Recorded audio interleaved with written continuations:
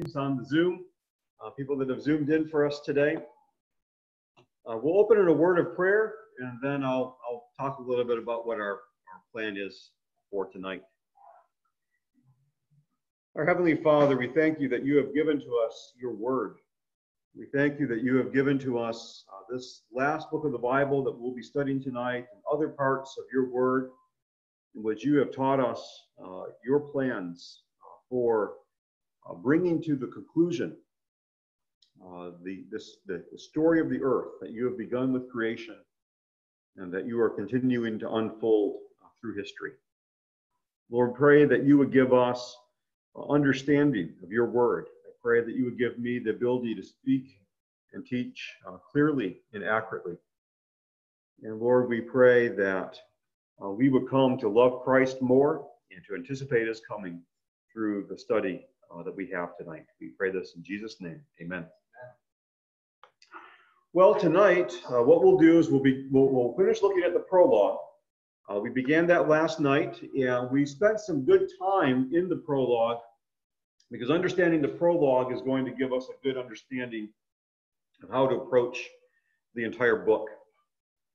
And then we're going to move rather quickly through the next section, which would be chapter 1, verse 9, all the way through the end of chapter 3. We'll actually then begin into the next section, chapters 4 and 5, and we'll move fairly quickly through chapters 4 and 5. Then when we get to chapter 6, it's really important to understand the Olivet Discourse that Jesus gave in the Gospels in order to understand chapter 6, because chapter 6 is alluding back to the Olivet Discourse. So we'll begin a study of the Olivet Discourse. I doubt that we'll finish that tonight. We'll probably pick up with that tomorrow. I also plan, we had one break last night. I'm thinking tonight we'll break twice, 10-minute breaks, right around the hour break. So that would be the plan for tonight. I'd like to pick up where we left off last night. I'm pulling it up in my notes here in terms of the salutation. So if you want to look down to verses 5 and 6, I'll just summarize a little bit of what we did last night. We looked at this being a revelation from Jesus Christ, and it was given to John the Apostle to show his servants, to show Jesus' servants the things that must soon take place. And we talked about how that must soon take place is actually an allusion back to Daniel chapter 2. And Daniel chapter 2 gives us a divine outline of history that stretches from Nebuchadnezzar and Babylon all the way up to the end of time. Daniel actually calls them the end of days. Here John says it soon because after the first coming of Christ, we could expect Christ to return at any time and to bring the ultimate manifestation of his kingdom to pass. And then we looked at this greetings, grace to you and peace from him who is, from he who is and who was and who is to come. We talked about how that is God the Father. And from the seven spirits who are before his throne, and that is the Holy Spirit. And then Jesus Christ, the faithful witness, the firstborn of the dead and the ruler of the kings of the earth. And we looked at how that prologue is actually pointing us, even in these titles of God, is actually pointing us to look towards the future. These are all titles that relate in some way to God's future work on earth. And then we began to look at the doxology that is given, beginning in verse 5, partway through verse 5. To him who loves us and has freed us from our sins by his blood and made us a kingdom, priest to his God and his Father. And we noted that we have here the cross work of Christ. He freed us from our sins by his blood. And then also it alludes all the way back to Genesis 1:26 through 28, where God intended for humanity to rule as his vice-regents. And Adam failed at that. And then Israel failed at that. And now under the new covenant, God intends for his church to truly reign as kings and as priests to God the Father. Now, there's what we could call an already and a not yet aspect to the reign that we have, or to the priestly aspect of what we have. The Puritan Thomas Manton observes that Christians, we actually still await the day when we will tread Satan under our feet. That's language from Romans chapter 16. And furthermore, the day is still future when Christians will be sitting upon thrones with Christ at his coming, judging the world and the angels themselves. So while there's a present aspect to us being kings in Christ, and you can even see this in past tense that John uses here in verse 6, he already has made us a kingdom and priest to God the Father. Thomas Manton is arguing that there's a future aspect to this as well. And Manton says the same thing is true of the priestly work of Christians. Manton says that while the Christians do presently offer up sacrifices of praise to God, Hebrews 13:15. So as we offer up sacrifices of praise to God, we're fulfilling this priestly work that God has given to us. But Thomas Manton says to fully enter into their priesthood, Christians must be sanctified and enter into fully into God's presence, where they will offer eternal praise. And Revelation 5:10, I think, specifies that it's a future ministry, future reign, and a future ministry that will take place on earth. I'll turn to that verse here quickly. Revelation 5:10 says, "And you have made them a kingdom and priests to our God." That's the same phrase that we have here in chapter 1, but it concludes, "and they shall reign on the earth." And this future reign is fulfilled when the resurrected saints praise God and Christ and reign with him for 1,000 years, Revelation 26. Because Revelation, I'll turn over to that passage quickly here. Revelation 20, verse 6 says, "Blessed and holy is the one who shares in the first resurrection. Over such the second death has no power, but they will be priests of God and of Christ, and they will reign with him for 1,000 years."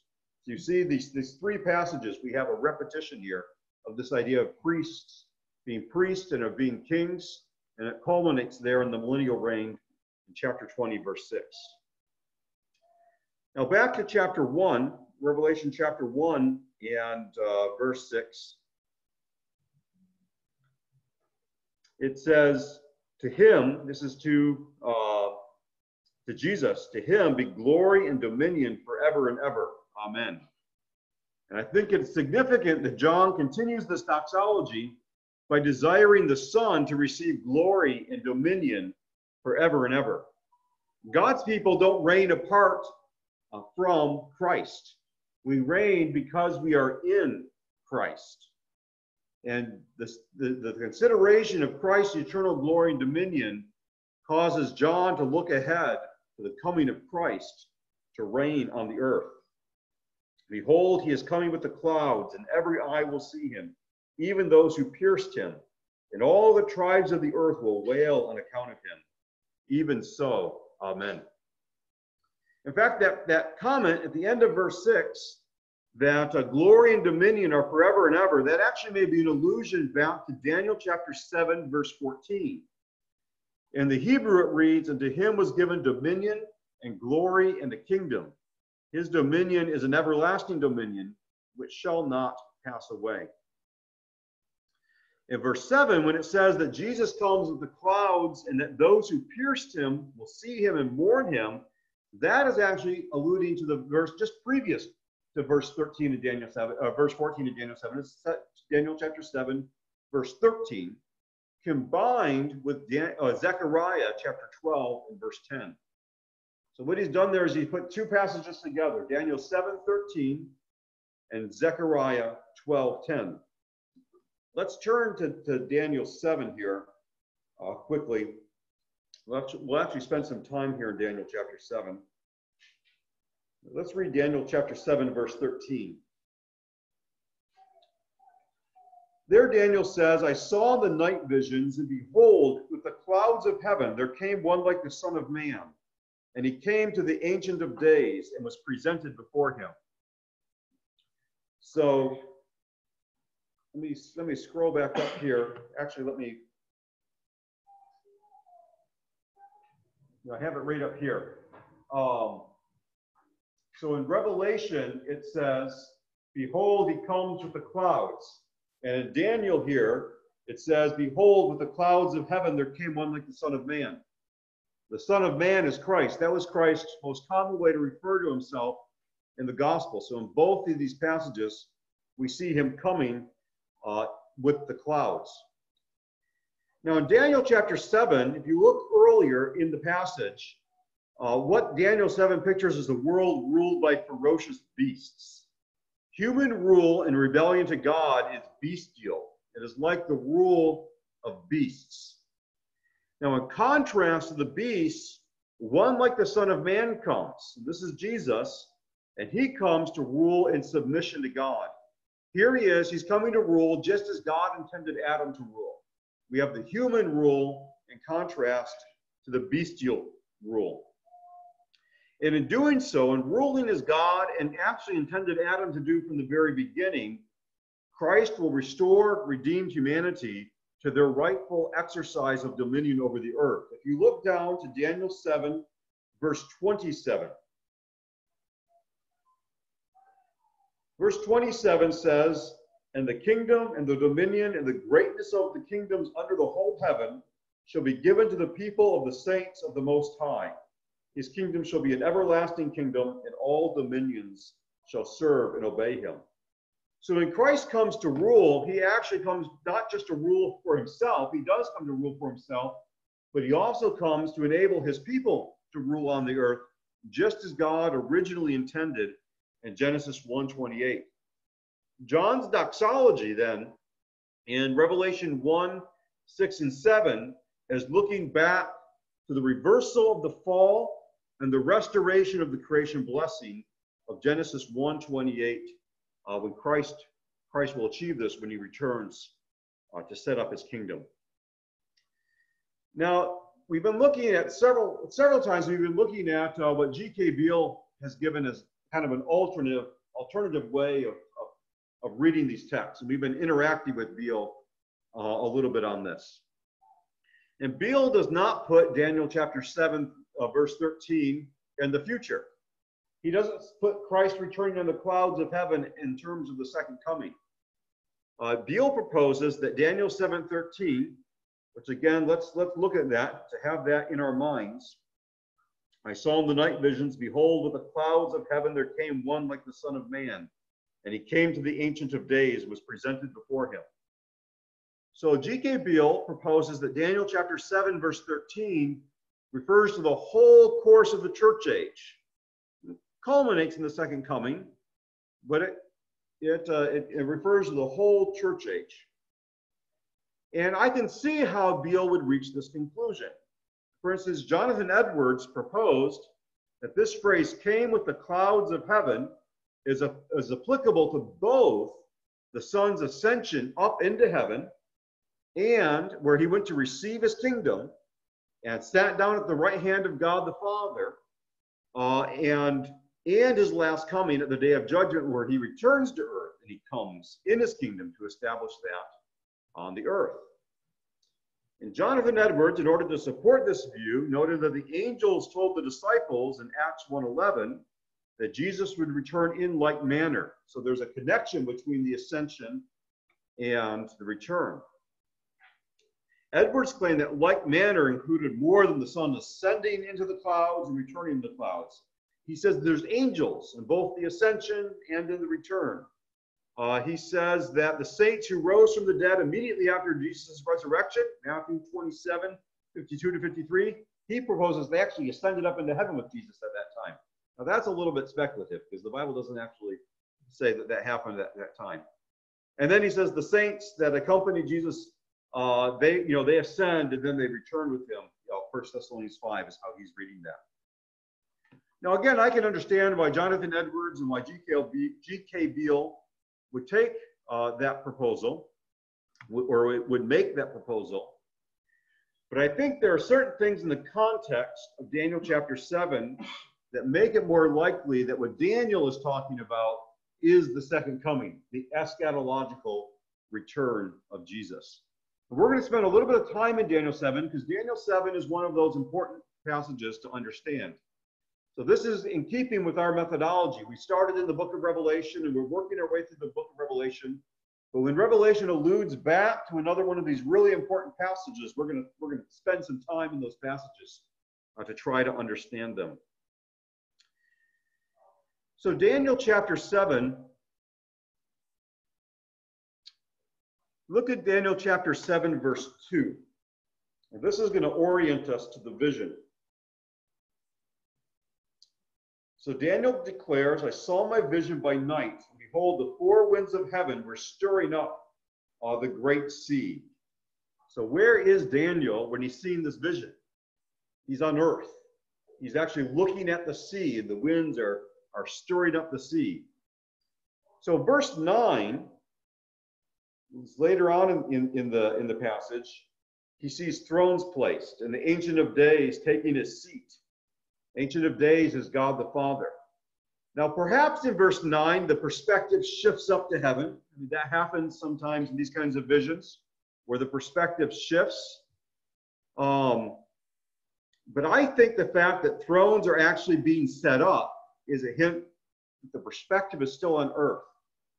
So here's John, or rather Daniel. His perspective is on earth, and on earth he sees thrones that are set up on earth. There's a court of judgment that is being set up on earth. And the fact that there's multiple thrones set up probably refer not only to the enthronement of the Messiah at the right hand of Yahweh, which Psalm 110 speaks about, which Matthew 26:64 speaks about, but I think it refers also to the enthronement of the saints who reign with Christ. Look down at verse 18 in Daniel chapter 7. Verse 18 says, but the saints of the Most High shall receive the kingdom and possess the kingdom forever and ever. And then look down to verse 21. As I looked, this horn made war, that would be the Antichrist, this horn made war with the saints and prevailed over them, until the Ancient of Days came, and judgment was given for the saints of the Most High. Time came when the saints possessed the kingdom. The saints actually have a judging function. So these thrones are set up and they can have this function of judging. Verse 27, and the kingdom and the dominion and the greatness of the kingdoms under the whole of heaven shall be given to the people of the saints of the Most High. So again, the saints have a ruling function there. We see this also in the New Testament in Matthew 19 and Luke 22. So it's not uncommon for the Bible to speak of the saints ruling with Christ. We could say that the saints are, in a sense, even now, reigning with Christ in heaven. Ephesians 2:6 talks about us being seated in heavenly places. But I think it's more likely that these thrones that are being set up with the Ancient of Days is the future earthly thrones that are set up for this future earthly reign that Daniel 7 is talking about. Because it's Daniel 7, that's the immediate context. And the thrones that are set up, the saints reign from, that's future in those later verses in Daniel. In fact, verses 21 and 22 make it clear that these are future. This is a future reign that's in view, because these verses state the boastful horn made war with the saints and prevailed over them until the Ancient of Days came. So they will rule with the Ancient of Days and with Christ, but before that happens, the Antichrist is going to prevail over them. So I think this language implies an earthly location. In fact, the fact that war is made on the saints until the Ancient of Days comes to earth implies the timing is future, that the timing is eschatological. Tremper Longman, one of the commentators on Daniel, notes, the battle will continue until the final day. Thus, when the Son of Man comes with the clouds of heaven to the Ancient of Days, he's coming from heaven to earth. So I think Daniel's vision of the Son of Man coming with the clouds is a vision of the second coming. Now, let's go back and think about what Jonathan Edwards was saying. And I'm going to note that he was right about something. Edwards was right to note the similarities between Daniel 7 and the ascension. It's true that when the Son ascended in the clouds, he was enthroned at the right hand of Yahweh. And Stephen's vision of the Son of Man standing at the right hand of God reflects a combination, it seems, of Psalm 110 and Daniel 7. Daniel 7 as a whole actually has numerous links with Psalm 2 and Psalm 110. In all three of these passages, the Son of Man is enthroned over the kings of the earth, and the kings who oppose the Son of Man are crushed. In Daniel 7 and in Psalm 2, there's a blessing for those who follow the Son. However, there's a major difference between Psalm 2 and Psalm 110 together in Daniel 7. And this is a distinction I found in a commentary by a man named Andrew Steinman. He's not even a premillennialist. He's a non-millennialist. But he discovered this, or he noted this distinction that I think is very significant and true.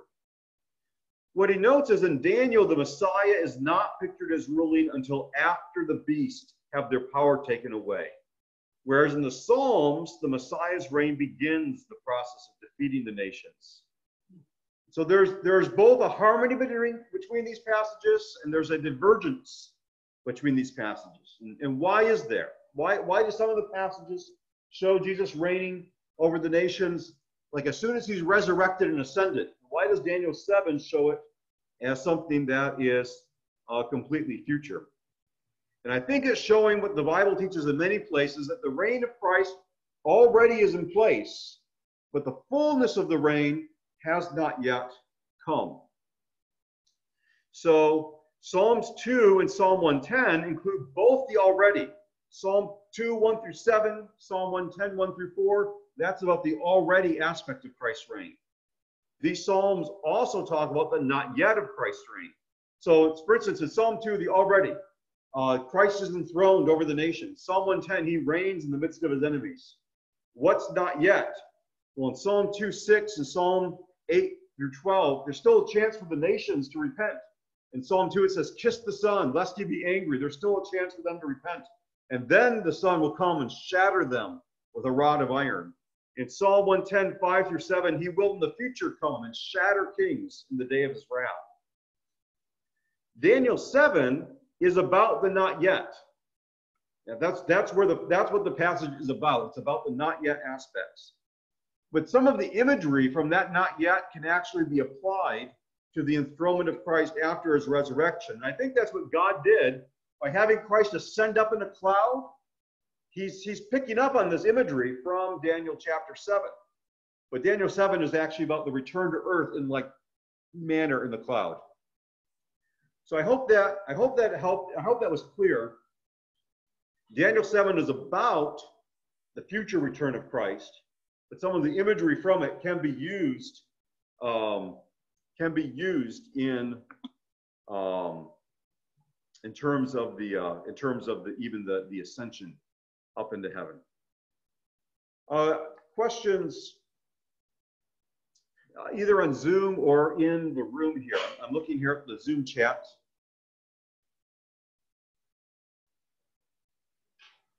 And it was already commented, Dr. Arnold, I think, anticipated me earlier by making a comment here in the chat that an earthly reign together with Christ seems like the more natural reading of Daniel chapter 7. And the already not yet is how he would explain some of these things. So he was thinking ahead. Brother Kenneth asked where the rapture falls. And we actually, I am hoping to get to the rapture tonight. In fact, I'm sure we'll get to the rapture tonight. The rapture would occur prior to the return of Christ in the clouds of heaven that Daniel chapter 7 is talking about.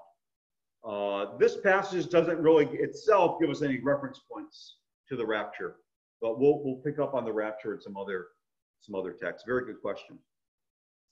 Other questions here in the room. Did everybody follow that explanation of Daniel chapter 7 as the future return of Christ to reign with his people on earth? We're actually going to come back to this passage when we get to the Olivet Discourse, because Jesus actually alludes back to Daniel chapter 7 in the Olivet Discourse as well. Now, the other passage, Dr. Arnold said, I'm sure, when I said, I'm sure we'll get to the rapture tonight, he says, unless we are raptured. In which case, we will certainly get to the rapture tonight. Very good, very good. Let's turn to Zechariah chapter 12. This is the other passage that is quoted in Revelation chapter 1 and verse 6. And it's actually Zechariah 12, verse 10.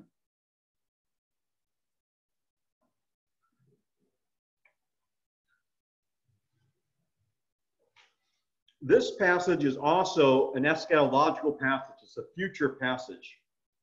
And the reason we know this is because of the repetition of the phrase, in that day, or that day. And that's a phrase that's used to indicate the day of the Lord. Now, sometimes that's used to refer to past judgments of Israel that can be called day of the Lord. And sometimes it looks forward to a future final judgment. Two commentators, Eric and Carol Myers, they observe that after the exile, on that day, and similar phrases tend to focus on the exile because the historical judgments have actually taken place. And Zechariah was written after the exile, and so it's most likely that this is referring to the end times. These passages, they tend to announce the final disaster and the accompanying deliverance that will happen in the world. It's going to be the ultimate resolution to the world's power and the problems in the day of the Lord. And on that eschatological day, God says in verse 10 that he will pour out on the Davidic house and on those that are in Jerusalem a spirit-wrought transformation. And there's a little bit of debate here. It says I'll read the verse here, I will pour out on the house of David and the inhabitants of Jerusalem a spirit of grace and pleas for mercy, so that when they look on me, on him whom they have pierced, they shall mourn for him, as one mourns for an only child, and weep bitterly over him, as one weeps for his firstborn. And there's some debate there whether spirit refers to the Holy Spirit or to the change of heart. And I'm not sure that it matters that we figure out what precisely it is, because if it refers to the Holy Spirit works that transformation of our spirit. He changes our hearts. If it refers to the change of heart, the change of our spirit, well, other passages of Scripture tell us who does that. And that's the Holy Spirit who does that. So one or the other, they're both involved there. But in either case, the Spirit is poured out on the house of David and on those in Jerusalem, so that when they look on Yahweh whom they have pierced, it's a striking thing. Yahweh is pierced by these people. Of course, that we now know is a reference to Jesus Christ, who is Yahweh. They are brought to mourn. In John 19:37 actually explicitly identifies this with Christ. Now, Zechariah 12:10 is focused on Israel. But if you look back at Revelation chapter 1 and verse 7, John has universalized this. Behold, he is coming with the clouds, and every eye will see him, even those who pierced him. And all the tribes of the earth will wail on account of him. Even so, amen. All the tribes of the earth refers to all the nations. Now, the mourning of Israel in Zechariah chapter 12, verse 10 is very clearly a mourning of repentance. And again, G.K. Beale is kind of my sparring partner in some of this. He's the guy I look at and then critique a little bit. And it's very helpful to have someone to kind of spar with, and it helps you think. It helps you think through the passages. It gives you us another viewpoint to think things through about. Beale argues that Revelation transfers the referent from Israel to the nations. So in Zechariah, Israel was the one in view, but now the nations are in view. And he says that the mourning has to be repentance, because that's what it was in Zechariah. But I think that John's universalization of those who see and mourn actually doesn't involve replacing the Jews in Zechariah 12 with the Gentiles. Because if you read Zechariah 12 carefully, both Jews and Gentiles are actually showing up in that passage. I'll look at Zechariah chapter 12 in verse 9. The Gentiles face God's judgment, quote, on that day I will seek to destroy all the nations that come against Jerusalem. I think when the nations mourn, the mourning of the nations is going to be a mourning because they are being judged. Matthew 24 also alludes, Matthew 24:30 also alludes to Zechariah 12:10 and expands on the passage to refer to all the tribes on the earth mourning. And it seems to contrast those people that are mourning with the elect that are gathered by God and his angels. So even though there are Gentiles that are converted throughout the book of Revelation during the time of tribulation, the nations as a whole don't repent. And so when Christ returns, they mourn because the judgment has come. So the doxology concludes with the return of the king to judge rebellious mankind and to establish human rule on earth under God. And then it closes with God speaking directly. He asserts that he is the Alpha and the Omega. He is the beginning and the end. And what he purposed from the beginning, he will ensure comes to pass at the end. And then the Father's title is repeated, he who is and who was and who is to come, thus affirming that the self-existent, eternal God is coming. And nothing will stop his arrival on earth because he is the Almighty. So that's our prologue. Any further questions? Any questions from Zoom? And any questions from people in the room? I see a question here from Zoom, or even a comment from Brother Kenneth. He noted that, and so all Israel shall be saved, Romans 11:26. And is that what actually is also being referred to in Zechariah 12 with the Spirit of God being poured out on the people in Jerusalem and on the house of David? And I think, yes, that's a good connection. Brother Ping here may know more about that than I do at the moment because he's been studying that. But unless I'm corrected, I will say that that's a very good connection to make between Romans 11:26 and Zechariah 12:10. A very good question. Other questions or comments? Yes. Do you agree with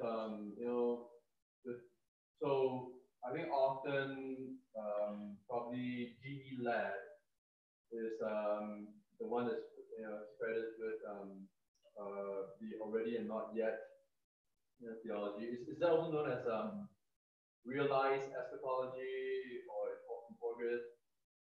Inaugurated, yes. Okay, so the question is, George Ladd, he really popularized this idea of already not yet eschatology or inaugurated eschatology. I think realized eschatology might be something a little different. I think that's where maybe God, and he's seeing a lot more like it's all here rather than already not yet. But inaugurated eschatology, already not yet. Yes, I do think it was interesting reading up on that. That's not original with Ladd. I found that it goes actually back to Gerhardus Voss. Apologies to those who maybe not be familiar with some of these names. These are 20th century theologians. You can run that maybe in some directions that aren't helpful, but I think in general, the fact that there is an already reign of Christ and that there's a not yet a reign, yeah, I think that makes good sense of the data of Scripture. Even what we're seeing in Psalm 110, where Christ is right now enthroned at the Father's right hand, and he reigns in the midst of his enemies, that's a present thing. And then not yet, there's a future reign where he will come and shatter kings in the day of his wrath. Right. Yes.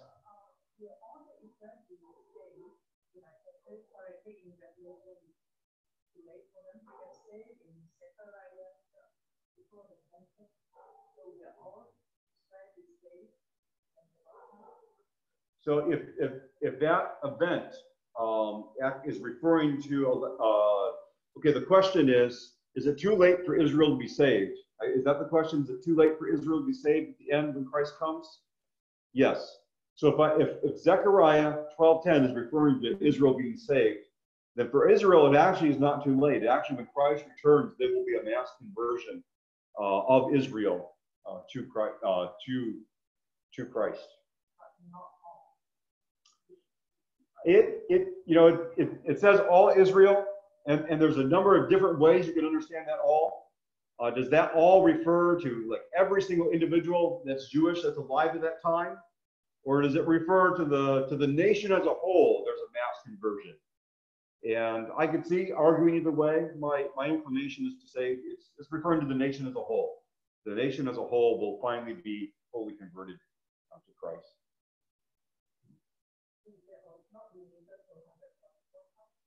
We will get to the 144,000. Yes, they are actually the 144,000. They show up in Revelation chapter 7 and Revelation chapter 14, and they are converted. It seems earlier on in the tribulation period, and they are evangelizing people throughout the tribulation period. Actually, one of the things the Old Testament had commissioned Israel to do is to be a light to the nations and to share the gospel to the nations. And there's several of those passages that are eschatological in their nature. These are in the last days, Israel actually will fulfill its role of being a witness to the nations. And I think that's what we're seeing there in Revelation chapter 7. And that would actually happen before the final return of Christ. That Zechariah 12 is speaking of. Very, very good questions. Very good drawing together ideas and having them clarified. Thank you.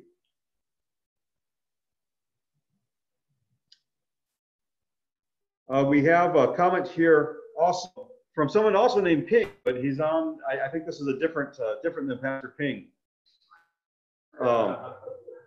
He says, now it is not as though the word of God has failed, because not all who are descended from Israel are Israel, neither are all Abraham's children his descendants. On the contrary, your offspring traced through Isaac. Romans 9, 6 through 7. He quoted that. I'm not entirely sure. Brother Ping, he actually has his street name is Ping Pong. So I think you know who that is. I don't know. So anyway, I don't know if you want to clarify that or not. I think it's arguing for the all Israel statement. The verse. It's just the verse, so I'm not entirely sure what is being taught there. But, well, let's keep moving. We'll move on into the first major part of the book, and that is the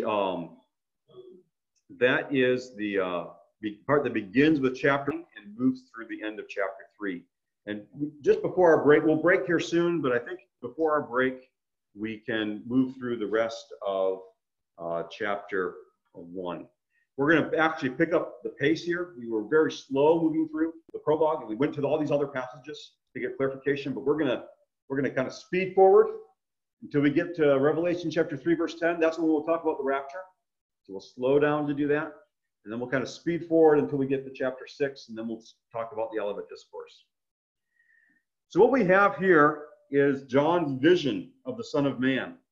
John was he's the partner in tribulation to these people that he's writing to. He's on the island of Patmos, actually in prison, on account of the word of God and the testimony of Jesus. He's in the Spirit on the Lord's Day, and that in the Spirit is what marks this. That's the phrase that marks the beginning of a new section.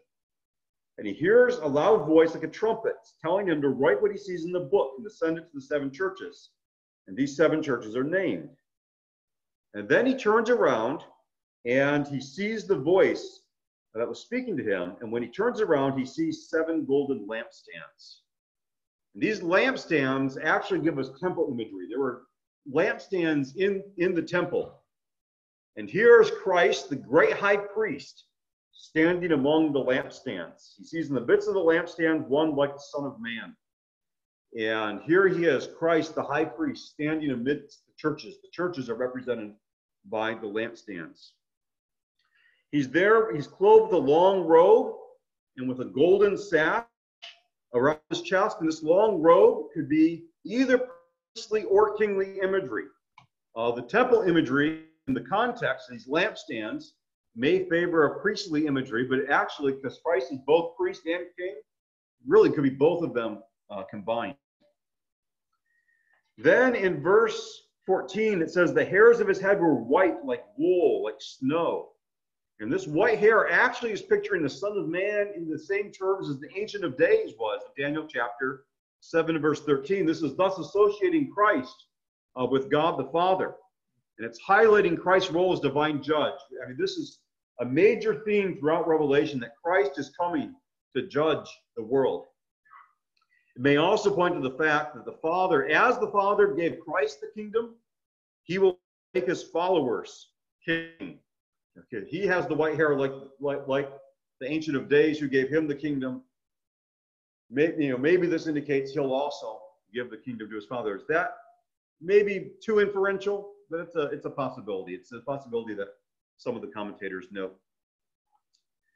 The eyes like a flame of fire in end of verse 14 alludes to Daniel 10 verse 6. And it symbolizes his discernment. You need a judge who's able to discern between right and wrong. Here he is. He has the eyes like a flame of fire. They can discern as he judges his enemies. His glowing bronze feet point to his glory and to his purity. And I say that because there's allusions to Ezekiel 1:13 with the vision that Ezekiel has of God and his glory in terms of this bronze imagery. And purity shows up in the Psalms that connect with bronze, Psalm 12 and Psalm 46, even in Daniel chapter 12. The voice like a sound of many waters actually alludes to the voice of God, as it's spoken of in Ezekiel 43:2. God has a voice that speaks like many waters. Here, Jesus, the Son of Man, has a voice like the sound of many waters. Then it says, in his right hand, he holds 7 stars. The right hand symbolizes authority and control. Like the Son, he sat down at the right hand of the Father. The right hand is the place of authority. And the presence of the stars in that right hand show that they are protected by Christ. Now, the stars are interpreted in chapter 1, verse 20 as the angeloi of the 7 churches. Now, this word angeloi could be translated angels, and it could refer to heavenly beings. You can actually hear it. The Greek word angeloi sounds very similar to our English word angels, and so it's often translated to refer to heavenly beings. However, it can also be translated messenger, and it can refer to human messengers. And I think it would be odd for the stars to represent angels who personify churches that are symbolically represented by lampstands. You see, there's like too much symbolism there. The stars represent angels who represent churches, which are also represented by lampstands. It's like, oh, that's piling things up a little bit too much. So the word could be translated messenger and could refer to a human messenger, and I think that's what's most likely in this context. There's a commentator named Peter Leithart, and I think his argument for these being humans is actually worth noting at length. He says, the fact that Jesus dictates messages for the angels, let me start this again. The fact that Jesus dictates messages for the angels suggests that the 7 messengers are human. The widespread conclusion that these are angel spirits rests on an abstract, ahistorical conception of what Jesus tells John to do. Jesus actually appeared to John and dictated actual words that we read in the text and expected John to actually send the messages to the churches. Now, the notion that the recipients are angel spirits doesn't make a lot of sense. To put it provocatively, Leithart says, where do angels receive their mail? And how does John know the address? In fact, he says, the more we try to imagine a set of letters sent to angel spirits, the more implausible it becomes. And then we are left with the unhappy and perhaps unfair suspicion that the commentators do not think that Jesus really intended John to write to angels at all.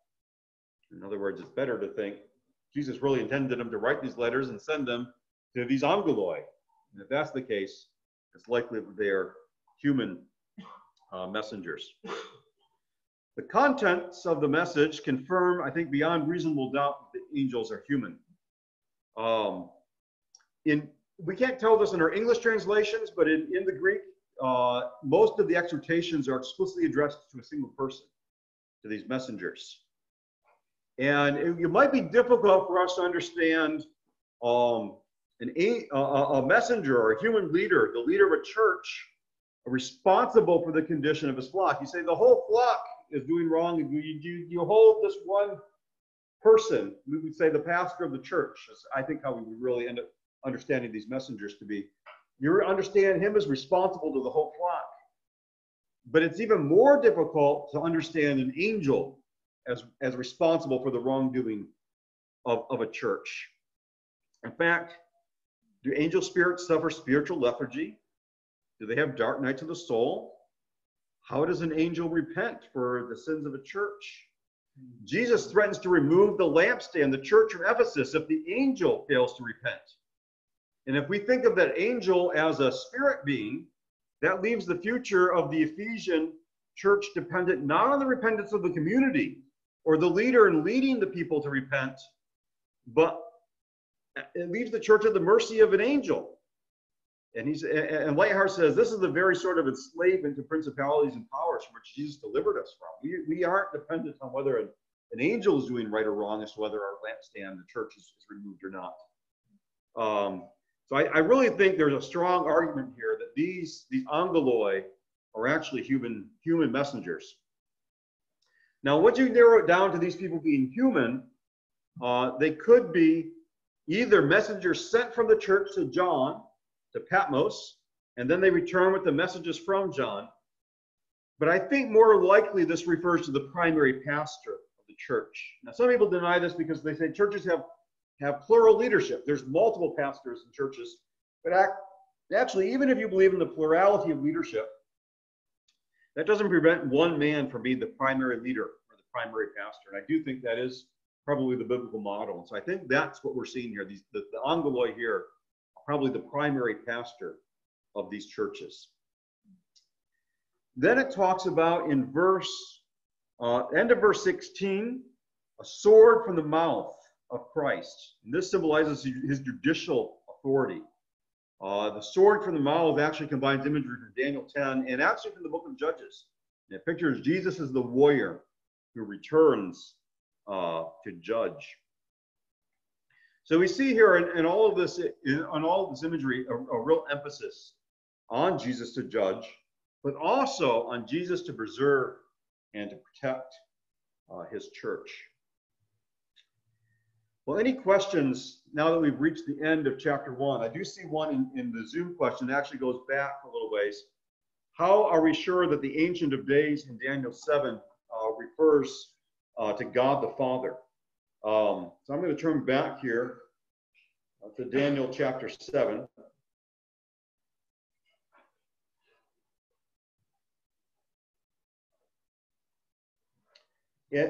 And I think the reason why some people, and I don't know if this is the reason why this question is answered, is the Father is pictured here, with hair in a more anthropomorphic terms. And so some people might wonder, so this is a vision, this is a symbolic vision.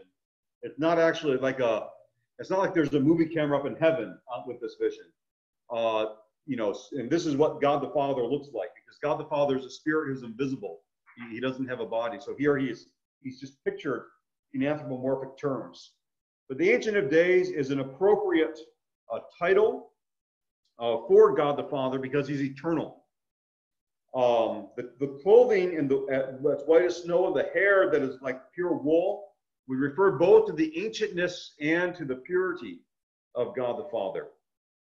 The stream of fire that issues out and comes before him and the thousands of thousands serving him, this is a picture of the divine throne. And that picture of the divine throne shows up in many passages, like Ezekiel, and will show up again at the end of Revelation.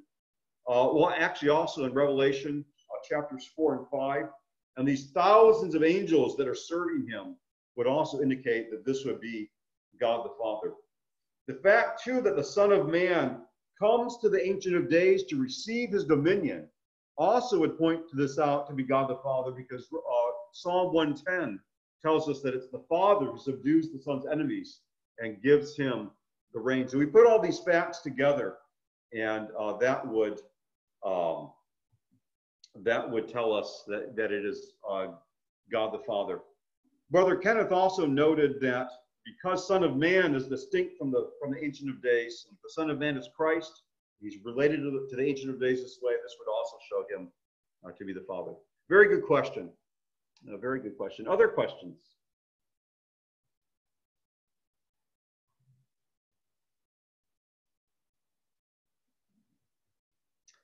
Dr. Arnold, why don't you pick up, you mentioned there Revelation 4:5. Why don't you pick that up and take that, expound on that thought for us? Sure. I mean, my rationale there would just be something similar, parallel to the event in Daniel 7, where there's two figures and then something is given, the authority is given to the second figure. So when you go to Revelation 4 and 5, you see the one who is on the throne, and then the Lamb comes before him who is worthy to open the book. So there's some kind of, seems like there's some kind of literary parallelism between the Revelation 4-5 progress with the Daniel 7 Ancient of Days giving authority to the Son of Man. And then once you do that, then it's the one on the throne and the Lamb. I mean, anyway, it's all through Revelation in a way that's, I think, pretty explicitly the Father and the Son, or the Father and the Messiah. Very good. Yes, yeah, that's probably an explicit allusion there in chapter 4, back to Daniel 7. And the Father giving, what he gives the Lamb is actually that seal scroll where all these judgments come from. So very good. Any other questions? We're rated about 8 o'clock. So this would be a good time for a break. Any last questions before we break? Okay, let's break and we'll reconvene at 8:10.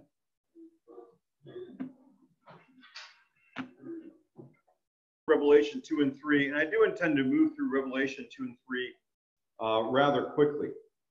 We could spend a lot of time here at these churches. This is rich material. I think where we will stop in this section is when we talked about the rapture in Revelation 3:10. So the first church is the church of Ephesus. Each of these churches have Christ mentioned with one of the characteristics of the earlier vision in chapter 1. It's one of the reasons why we know this is a cohesive section, Revelation 1:9 through the end of chapter 3. In Ephesus, Christ holds the 7 stars. He walks among the 7 lampstands. And he commends this church for their good works, for their endurance, for their not tolerating false apostles. But he critiques them for their loss of their first love, probably of the loss both for Christ and for their brothers, both of the 2 great commandments. There's an emphasis for love really in all of John's writings, and it shows up here as well. And then there's a promised reward in all of these letters, and that promised reward refers to eternal life. It's a tree of life. It refers to eternal life. Eternal life is the reward for those who overcome. Smyrna, the church of Smyrna, Christ is the first and the last. This is the reference to Christ, who was dead and is now alive. And I think it's significant for this church because this church will have members that face martyrdom, but who will actually be given the crown of life and are promised that they won't be hurt by the second death. That will be eternal death in hell. They're commended because their persecution may have led to poverty. These are probably people that were slandering them and persecuting them were Jews by birth, but not truly spiritually God's children. And these people are going to be tested for 10 days. There's a little bit of debate about these 10 days, and I'll talk through those different options here because I think it's helpful for us. First, the 10 days could just refer to a small but round number, signifying a small period of time. It could refer to a 10-day testing that Daniel chapter 1 refers to in terms of Daniel and his friends were tested for 10 days, and therefore for a limited period of time. Third, it could refer to a limited but prolonged period of persecution. Fourth, some people think it refers to 10 historical periods of persecution under 10 different Roman emperors. Fifth, some think that it refers to a literal 10-day period of brief but severe outbreak of persecution occurring shortly after the epistle appeared. Sixth, some people claim that this is language of the arena, similar to inscriptions celebrating gladiatorial contests. So what should we make of these things? 4 is a little odd. 10 historical periods of persecution under 10 Roman empires. That's maybe taking the symbolism a little bit too symbolically, or you're taking it as a kind of a really strange kind of symbolism.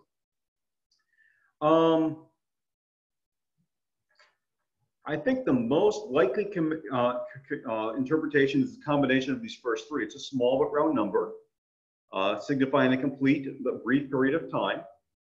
It may allude to the 10-day testing of Daniel. And while limited, it's long enough to allow for serious persecution. Does it refer to actual 10 days? Osborne actually says that that verse 5, that view 5, that it's the literal 10 days has to be ruled out. But if I did that, I'd have to say that it's a complete but brief period of time that could be 9 days or 13 days, but it couldn't really be 10 days. And I don't think that's a wise thing. That seems too specific a denial.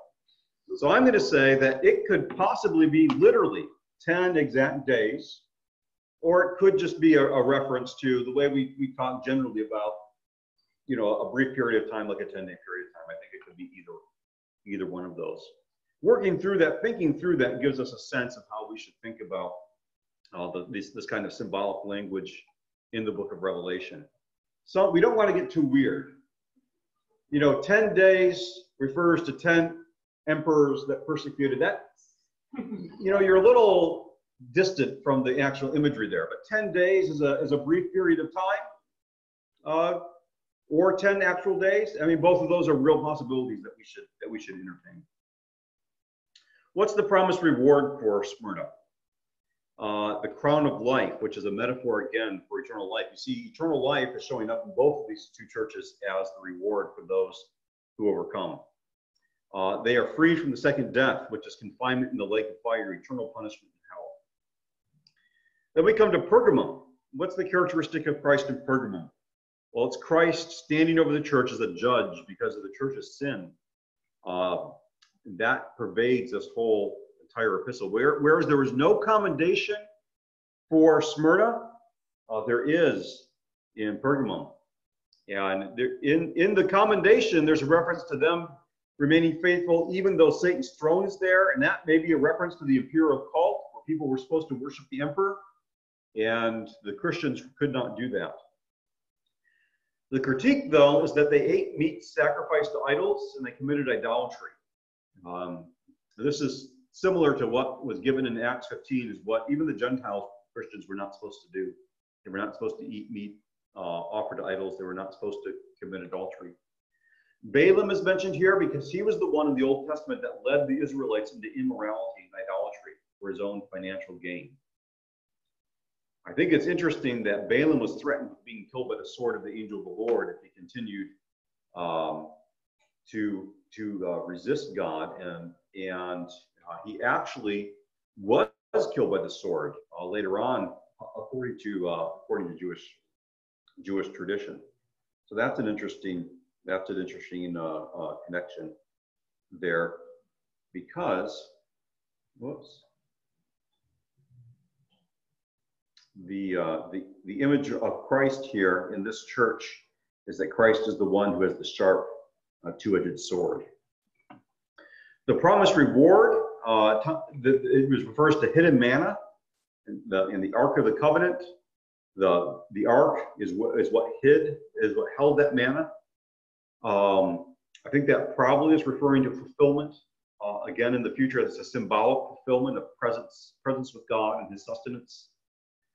The white stone with the name on it, very difficult to know what that means, but it could be the name of the overcomer is written on that stone. Many commentators note that there was a stone that was given to victors at the games, and that was their entrance into a feast. That could be. They have their name given to them as an entrance point into eternal life. Thyatira, the characteristic of Christ is that he is the Son of God. The word of the Son of God, who has eyes like a flame of fire and feet like bronze, and he could be searching this church, showing them the need for purity. The title Son of God can be used here to provide a link with Psalm 2, which is cited explicitly at the conclusion of the letter. And so this combination of Psalm 2 and Daniel 7 could show us the theme of judgment. That's the primary function of the Son of God in Psalm 2. This church is commended for its faith, or possibly for its faithfulness. It's critiqued for giving way to this lady named Jezebel. It's a symbolic name for some prominent woman in the church, perhaps a false teacher, seems to be a false teacher, who leads the community into immorality and to false teachings. The promised reward is that the Messiah's followers will actually share in his rule in the future. The morning star referred to as part of the promised reward probably refers to Numbers 24:17, which is a reference to the Messiah and his reign. So this continues the idea of God's people reign with Christ. In Sardis, we have the one with the 7 spirits of God and the 7 stars in his hand is the symbol of Christ. Here they have the reputation for being alive, but they're actually dead, and so he calls on them to wake up and to be strengthened in their works. If there's still a few names there that haven't soiled their garments, that's the commendation. They walk with Christ. The one that conquers will be clothed in white garments, and his name will not be blotted out of the book of life. So again, we have eternal life as part of the reward for the overcomer. Philadelphia, the characteristic of Christ, there is, he's the true one that has the key of David, who opens and no one shuts. This is a reference to Isaiah 22:22, where the Lord demanded that Eliakim replace Shebna as the chief steward of Hezekiah's household, and he be given the key to the house of David. What he opens, no one can shut, and what he shuts, no one can open. Now in Isaiah, this was referring to the access to the king in his palace. And this passage may have been interpreted messianically in the 1st century, and as kind of a type of where Eliakim is a type of the exalted Christ who controls the keys of the kingdom. So in this context, Jesus is the Davidic Messiah who actually controls entrance to God's kingdom, the New Jerusalem. This church is commended because they have but a little power, but they have kept God's word. They have not denied his name. On the other hand, they face the challenge of the synagogue of Satan. People that say they are Jews, they probably are born as Jews, but they fall short in terms of actual following Christ. They turn away from him. Now, in this church, we're going to come back to its promised reward. I will keep you from the hour of trial that is coming on the whole world to try those who dwell on the earth, because that's where we'll talk about the rapture. Then we come to Laodicea. The characteristic of Christ is that he is the Amen, the faithful and the true witness, the beginning of God's creation. Here are people that they're critiqued for being neither hot nor cold, but they're lukewarm. And there's different theories of this. Some people say that the hot waters of Hierapolis, which is a nearby city, had medicinal effects. The cold waters of Colossae were pure and drinkable and had life-giving effects. But Laodicean was lukewarm and not very palatable. That's a possibility. But the traditional understanding is that they weren't either devoted to Christ or rejecting of Christ, but they were lukewarm. Those are the two options there. The promised reward for them. The one who conquers, I will grant him to sit with me on my throne, as I have also conquered and sat down with my Father on his throne. That's actually, again, the saints ruling with Christ in the future. If you notice, all these rewards tie into eternal life, the new creation, life with Christ. And all who are in the church would be overcomers and would partake of these things. If they aren't overcomers, they would show themselves to have a false profession and to not be Christ's own. Now, what we're trying to do here is not just exposit the book of Revelation, but this is actually, we're studying eschatology, and we're using Revelation as a way to guide us into different passages. So what this does when we look at Revelation 3:10 is this moves us into a discussion of the rapture. And let me scroll down to my notes. I have that in a different part of my notes. And so I'll move down to that section here, and we'll have a discussion here on the rapture. As I move there, any thoughts on what we just talked about with the churches? Any questions related to the 7 churches? Yes.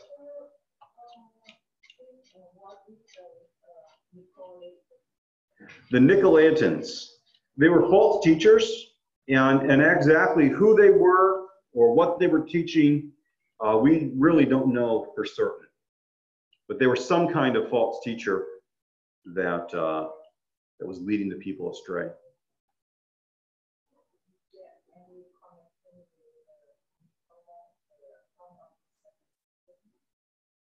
Nicholas, one of the 7 deacons.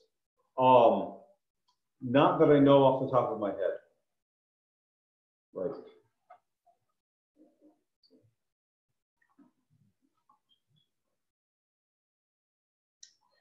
Brother Kenneth asks, would I use the church fathers as a guide to interpret the Nicolaitans? They were closer to that time period. So that, that's possible, but on the other hand, they are, maybe 100 or so years or several hundred years removed. I would have to look into that. I would have to look into that more. Good questions. Good questions. Yeah, Dr. Arnold commented, if he remembers right, it's inconclusive that even the fathers didn't agree. That's helpful. I'd have to look back at my notes to see what all the survey of viewpoints on that would be. Well, let's jump into the rapture here. The timing of the rapture is a complicated subject because the interpreter's conclusions actually depend on interlocking assumptions. There's certain passages where you can go to and you just read the passage, and as you unfold the passage, you say, okay, this is what this passage is teaching. And if there's disagreement or debate about a passage, it's about just how do you interpret the words of this passage. But the rapture is a little different. The rapture, you're having to take different parts of Scripture and you're having to connect them together. And your viewpoint is going to be on how you fit all of these pieces together. So I'd like us to look at a number of these passages. I'll just allude to some first. Luke 17, 26 to 37, and Matthew 24, 37 to 42. We're going to come back to this. We studied the Olivet Discourse.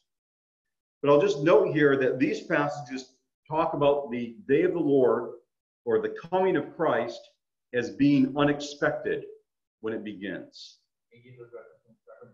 Yes, Luke 17, 26 to 37, and Matthew 24, 37 to 42. And again, we'll give more attention to this when we work through the Olivet Discourse. But the main point here is that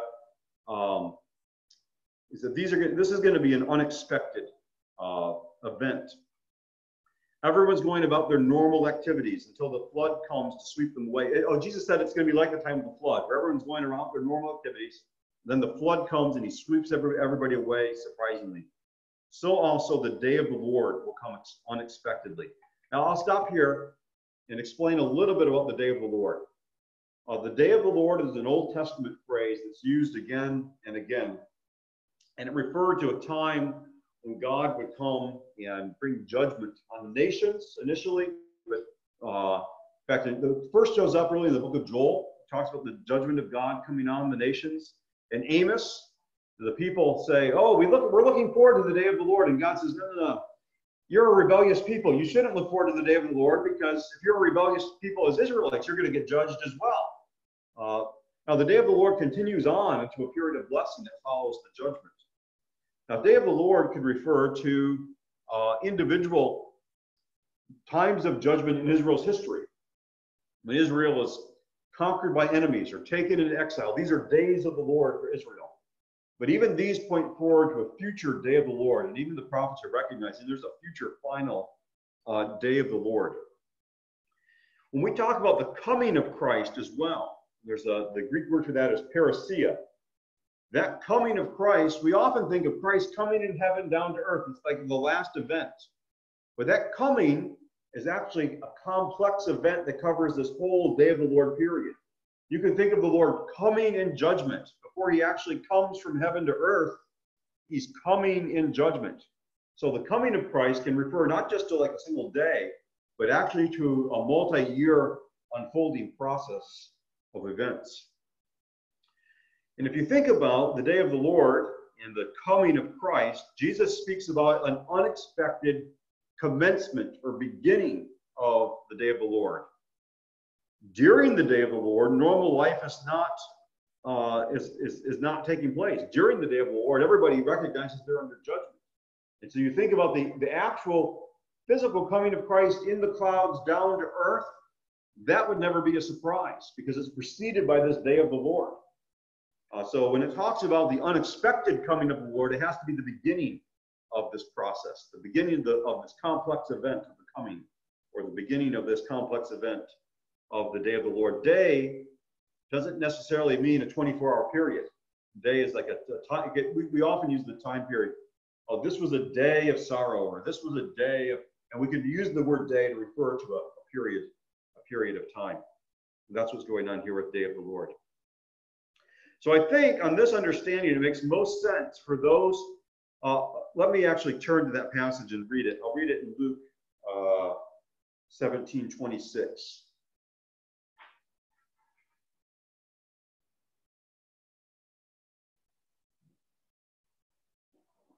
Just as it was in the days of Noah, so it will be in the days of the Son of Man. They were eating and drinking and marrying and being given in marriage until the day that Noah entered the ark, and so forth. So it will be on the day of the Son of Man is revealed, on that day, with the one who's on the housetop with his goods and the house not come down to take them away. Likewise, let the one who's in the field not turn back. I tell you, in that night there will be two in the bed, and one will be taken, the other left. There will be two women grinding wheat. One will be taken, the other left. There's debate even among like dispensational interpreters about who's taken and who's left. But I think the unexpected nature of this, it makes sense for those that remain are those who remain through judgment, while those who are taken are the ones that are taken away from judgment.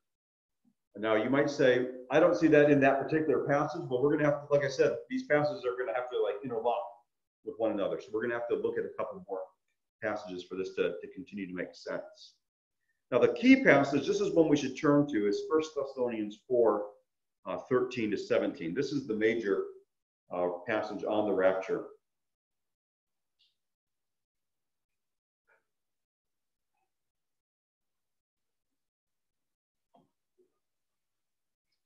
And I'll actually read this one. But we do not want you to be uninformed, brothers, about those who are asleep, that you may not grieve as others do, who have no hope. For since we believe that Jesus died and rose again, even so, through Jesus, God will bring with him those who have fallen asleep.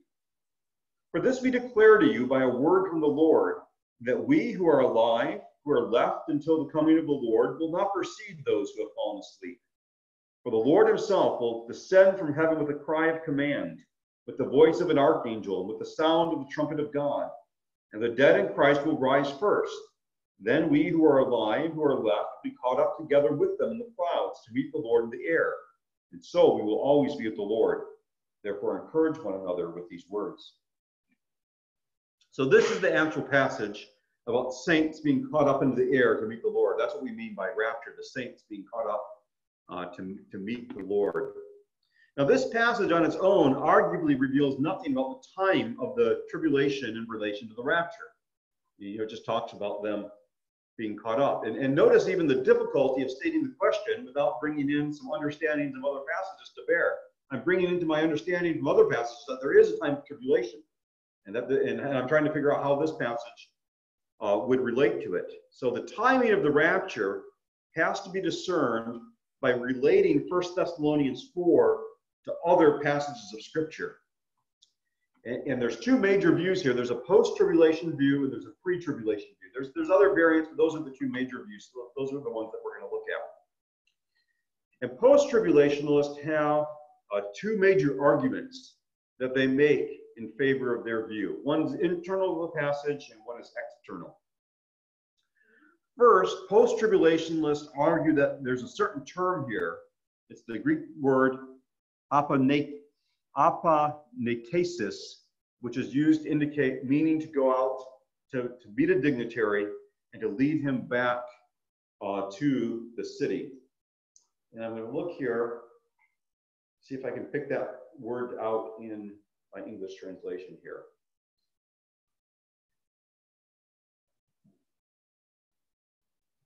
It's the word meet in verse 17. Caught up together with them in the clouds to meet the Lord in the air. So post-tribulationists will look at that word and they'll say this word is a technical term. It just doesn't mean meet the Lord in the air. It means to send a delegation out and lead someone back into the city. And they say this points to a rapture in which the saints are caught up into heaven, they meet the Lord, and then they return to earth with Christ after having been caught up to meet him. They return to him and they bring him back to the earth. They're a delegation to meet a dignitary and to bring him back into their city. Although it should be noted that some of these commentators, Beale again and a man named Lima, they actually take the clouds and the snatching up to be just imagery. So they actually don't think, in their rapture, nobody moves. You know, it's just imagery.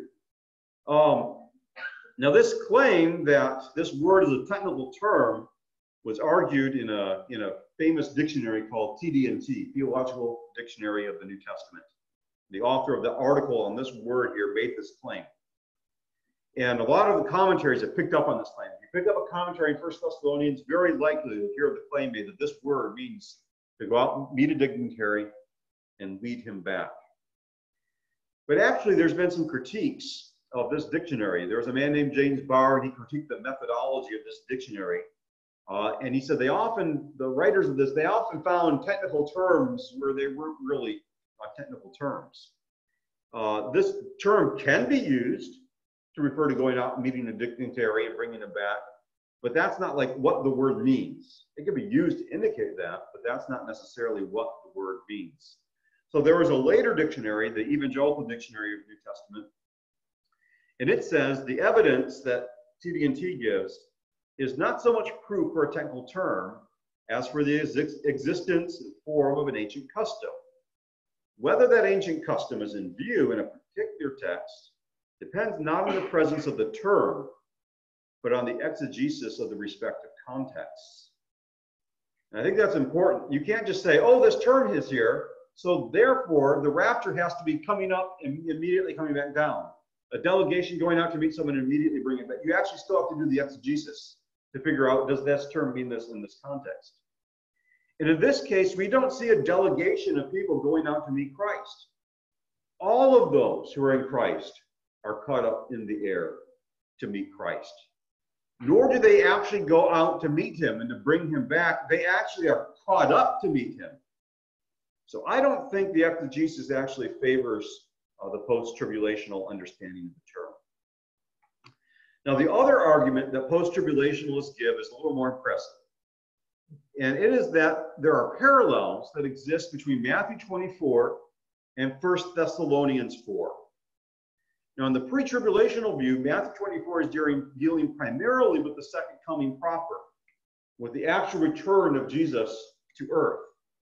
Whereas 1 Thessalonians will be dealing with a rapture that would happen earlier. So if the post-tribulational perspective is able to say, actually, these two things are the same event, that would undermine the pre-tribulational view. Now, G.K. Beale, he lists the following parallels in his commentary on the Thessalonian epistle. These are the parallels he sees between these two passages. 1, Christ returns. 2, from heaven. 3, accompanied by angels. 4, with the trumpet of God. 5, believers are gathered to Christ. 6, in clouds. I'll repeat that again. These are the parallels he sees. 1, Christ returns. 2, from heaven. 3, accompanied by angels. 4, with a trumpet of God. 5, believers are gathered to Christ. 6, they're gathered in clouds. Now, I think these parallels, as you start to probe them, end up not being quite as impressive as it would first appear. You would think, oh, 6 parallels. That's a lot of parallels between these two passages. But points 1, 2, and 6 would be, in the nature of the case, the same, whether you have the events distinguished or not. So, 1, Christ returns. Well, if it's a rapture or if it's the second coming, both of those are going to, in the nature of the case, be true. 2, from heaven. Well, again, in the nature of the case, that's going to be true, whether it's a distinct event or the same event. And 6, in the clouds. Again, that kind of similarity is going to be true in the nature of the case. Point 4 is a more exact point of comparison, a trumpet of God. But if one sees for other reasons these events are distinct, there's nothing to prevent a trumpet happening at both places. 3, accompanied by angels. With regard to the point 3, Thessalonians actually doesn't say that the angels accompany Christ. It does say there's a voice of an archangel, but it doesn't actually say the angels accompany Christ. That's only mentioned in Matthew. And with regard to point 5, in Thessalonians, the saints are caught up to meet Christ in the air. In Matthew's, the angels are sent out to collect the elect from the 4 winds. And it's unclear whether collecting them from the 4 winds is referring to catching them up into heaven, or whether it's a gathering on earth. Of course, Vima and Beale would say it doesn't matter because everything's figurative. But these differences are harmonizable. The 2 things I just mentioned, the catching the elect, catching the people up, or gathering the elect from the ends of the earth. Whether the archangel's voice is sounded or angels, these are harmonizable differences, but I think we should know they actually are differences rather than similarities. So we just need to be clear there. I do think that all things being equal, the parallels between Matthew 24 and 1 Thessalonians 4 would lead interpreters to identify these 2 events if there weren't any other considerations. But I actually do think other considerations come into play. When these other considerations come into play, then I think the differences between the passages take on more significance. In any event, the similarities are not so compelling that we have to say we must take these 2 things as the same event. They're not of that nature. Now, there are several considerations that lead me to conclude that 1 Thessalonians 4 and Matthew 24 are actually distinct parts of this complex event that we can call the second coming, with the rapture marking the beginning of that event, and the second coming proper, the return of Christ to earth, marking the conclusion of that event. First, I think the Olivet Discourse subtly distinguishes the rapture and the second coming. And I think it does that by talking about the coming of Christ unexpectedly. And the second coming of Christ can't come unexpectedly unless, there's something at the beginning there that you're talking about, not the actual return at the very end. That can't come unexpectedly because the day of the Lord is going to precede that. And the Olivet Discourse makes that very, very clear. And we'll discuss more of that when we discuss the Olivet Discourse. The second argument in favor of a pre-tribulation reading of 1 Thessalonians 4 relates to what Thessalonians itself says about wrath and the day of the Lord. In the context of the day of the Lord, which is the day of wrath, 1 Thessalonians 5:9 says this, and if you're in 1 Thessalonians, you can look down this. For God has not destined us for wrath, but to obtain salvation through our Lord Jesus Christ. Now, given the context, I think it's more likely that this wrath refers to the day of the Lord. That's the whole thing that is being discussed in the context, rather than merely to hell. It could include hell, but a post-tribulational stuff to say we're not destined to wrath only means that we're not destined to hell. But in the context, he's actually talking about the day of the Lord. So I think it's more likely that he's talking about we're not destined for that wrath. It includes we're not destined to hell, but it's more than that. And then the third argument, which I think is the most compelling argument for the pre-tribulational reading of 1 Thessalonians 4, is the lack of harmony between the sequence given in 1 Thessalonians 4 and the sequence given in Revelation 19 and 20. Now, the sequence of events in 1 Thessalonians 4 is significant. It's actually at the heart of the argument that Paul is making in 1 Thessalonians 4. In other words, Paul is making a point out of the sequence of events in 1 Thessalonians 4.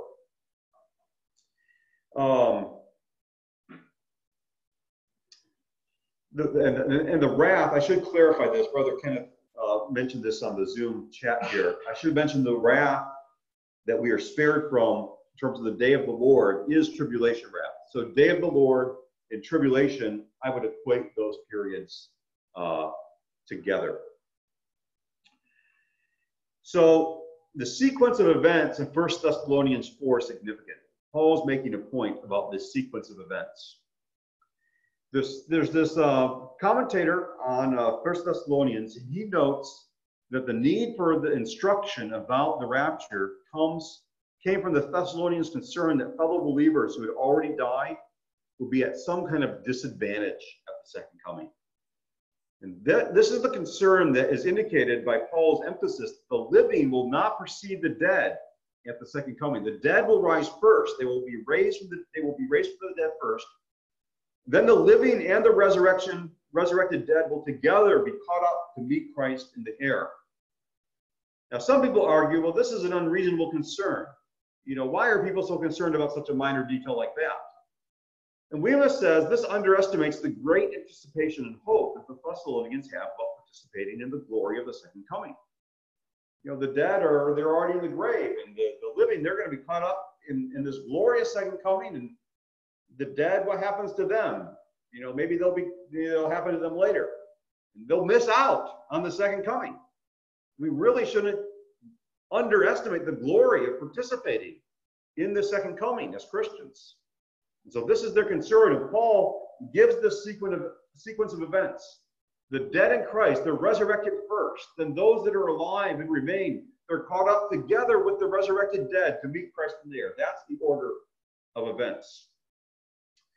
So having established that the sequence given in 1 Thessalonians 4 is significant, I think it's important to note that premillennialists have long argued that Revelation 19 through 20 gives a sequential description of future events. I'll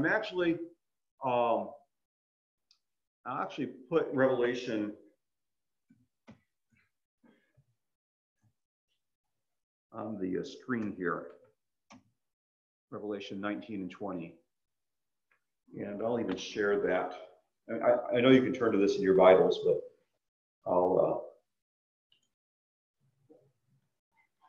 I'll share the screen as well.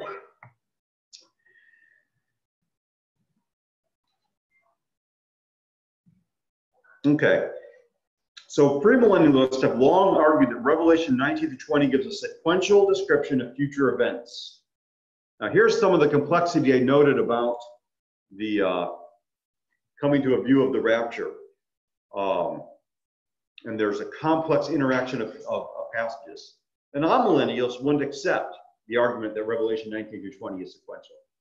But I'm going to presume, and I'm going to later argue for a premillennial interpretation. So we're going to assume that premillennial interpretation here. Now, the argument here is that there's a sequence that moves from Revelation 19 into Revelation 20. That's why I began with a slide here on Revelation 19:11. That begins this section here.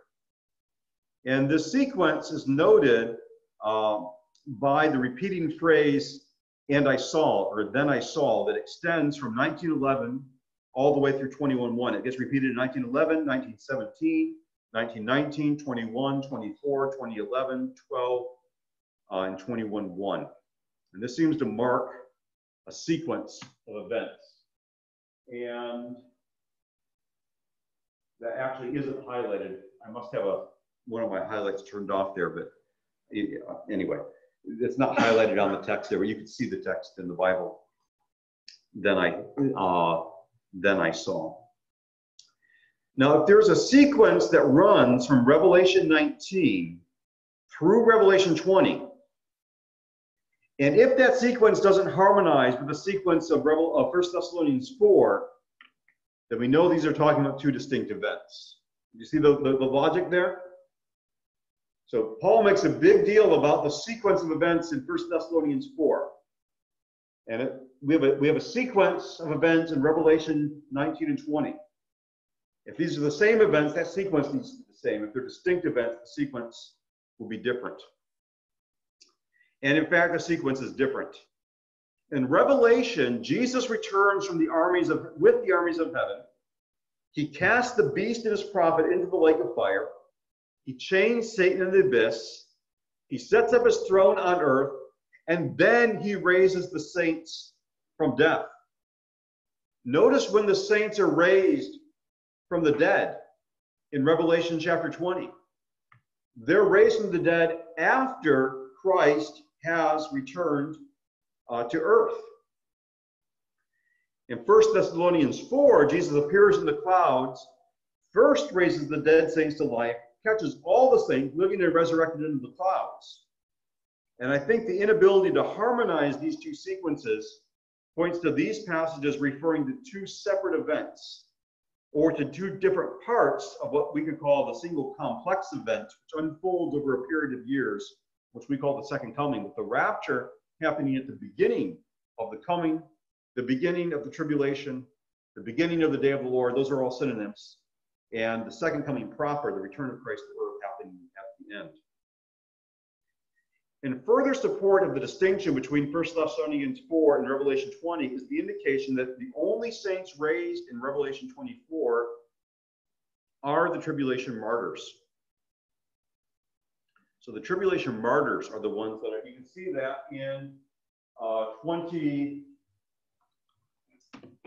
verse 4. I saw the thrones, and seated on them were those whom authority were given to them. And also I saw the souls of those who have been beheaded for the testimony of Jesus and the word of God, and those who had not worshipped the beast or received its mark on their foreheads. They came to life and reigned with Christ for 1,000 years. So we have distinct people who are raised to life in the two passages. So I think this would either mean that only tribulation saints are resurrected at the time of, if we're taking a post-tribulation rapture, with the rest of the dead, including the dead in Christ, having to wait to the end of the millennium. Well, that doesn't match 1 Thessalonians 4. Or we take the pre-tribulational view. The tribulation martyrs are the only dead in Christ that still needed resurrection in Revelation 24. Because everybody else was resurrected at the beginning of the tribulation. All the dead in Christ were raised. So who are the dead in Christ at the end of the tribulation? Only those who were martyred during the tribulation. That's why they're the only ones that are raised at the end. So I think with this data, when we compare 1 Thessalonians 4 with Revelation 19 and 20, I think that gives us a good, strong argument for a pre-tribulational rapture.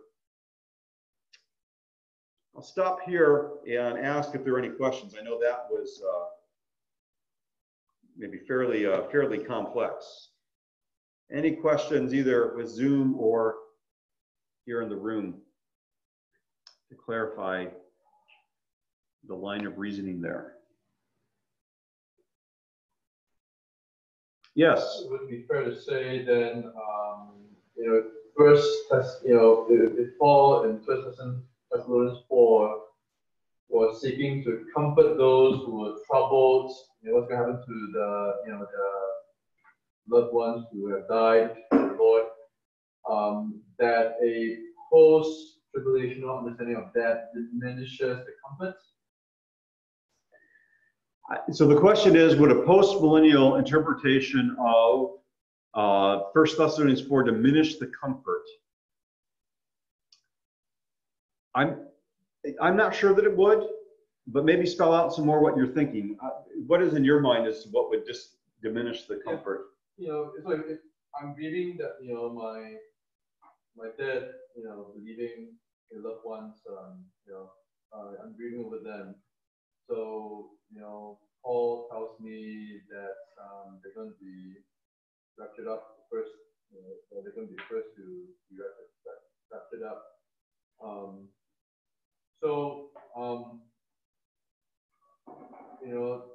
The fact that is what's going to happen to them, as opposed to me not knowing what's going to happen to them, whether that will happen to them or not, the glorified body and all that, helps me, because that's how Paul wanted to apply this, or at least one of the ways he wanted to apply this. Comfort one another with these words. Right. The postmillennialist is still expecting that event to happen. So I still think he could comfort. So the difference there is just the timing. So that's why I'm saying maybe there's something there to what you're thinking. But at least at this point, with just the timing difference being there, I'm not sure that I would. Okay. I'm not sure that I would say that. But.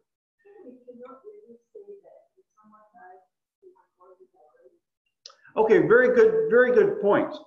The soul goes to heaven, but the body is still in the earth.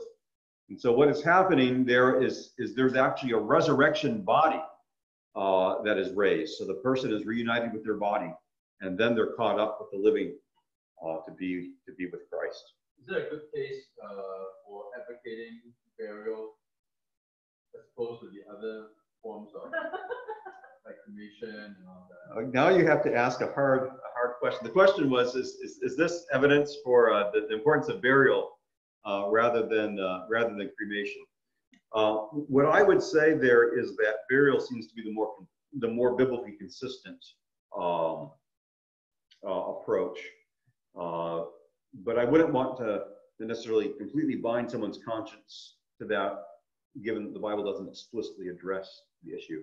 But if you're looking at what's more fitting, what's more appropriate, given the biblical teaching, burial what I would argue would be more fitting, more appropriate.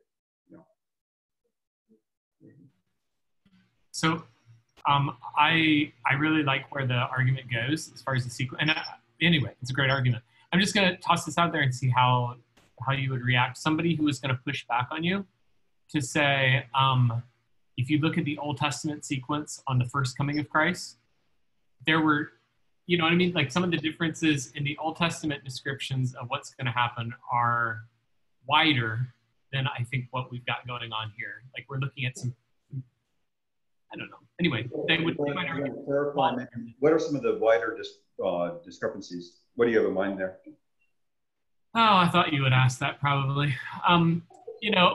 You get the impression at places that you're looking at the suffering servant, but then it'll go immediately like, let's say Psalm 22 or something. You go directly from his suffering right into his victory. So like I never would have guessed the 2,000 years in between. Maybe let's say like Isaiah 65 versus when I think about eternal state or millennium, and I never would have picked out millennium versus eternal state based on Isaiah 65. There's some things like that, I'm curious to see is how you would react to somebody who made that argument. I don't necessarily, anyway, how you would react to that. Yeah, I actually think that supports my argument on a number of levels. One is that what you're pointing out in the Old Testament is that diverse events are kind of merged into one. And I think that's what postmillennialists want to do, is they want to merge these events into one. And what actually happened when they were fulfilled is, these events is actually more complex than we initially would have thought. And that's what I'm saying about the second coming. The second coming is more complex than the postmillennialist wants to give credit to. And then I also think the argument stands that that the sequence of events is actually, Paul actually gives us a sequence of events. It says this sequence is important. And then we get a sequence of events in Revelation 19 and 20, and it's an actual sequence of events. And both these sequences are important. They're given to us, but they don't harmonize unless they say they're two different events, or the beginning and the ending of what we could call a complex event. Joyce Young wanted to know if Matthew 24 is referring to the tribulation period. And the short answer to that is yes. The long answer to that we will discuss after our break. I think now is a good time to break. We actually will come back and discuss Revelation 3:10, which is also about the rapture.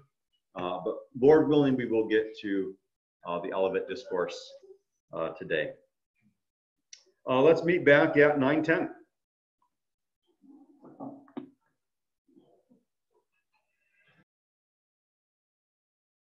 3 and verse 10. Revelation 3 and verse 10.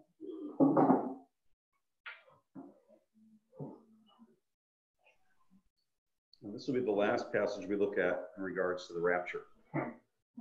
This is to the church of the Thessalonians, and this is the promise to them. Because you have kept my word about the patient endurance, I will keep you from the hour of trial that is coming on the whole world to try those who dwell on the earth. I am coming soon. Hold fast what you have so that no one may seize your crown. So in Revelation 3:10, Christ promises that he will keep the church from the hour of trial that is coming on the whole world. Now, pre-tribulationists argue that this phrase, tereo ek, which in English is translated keep you from, indicates that Christ will remove the church from the tribulation period.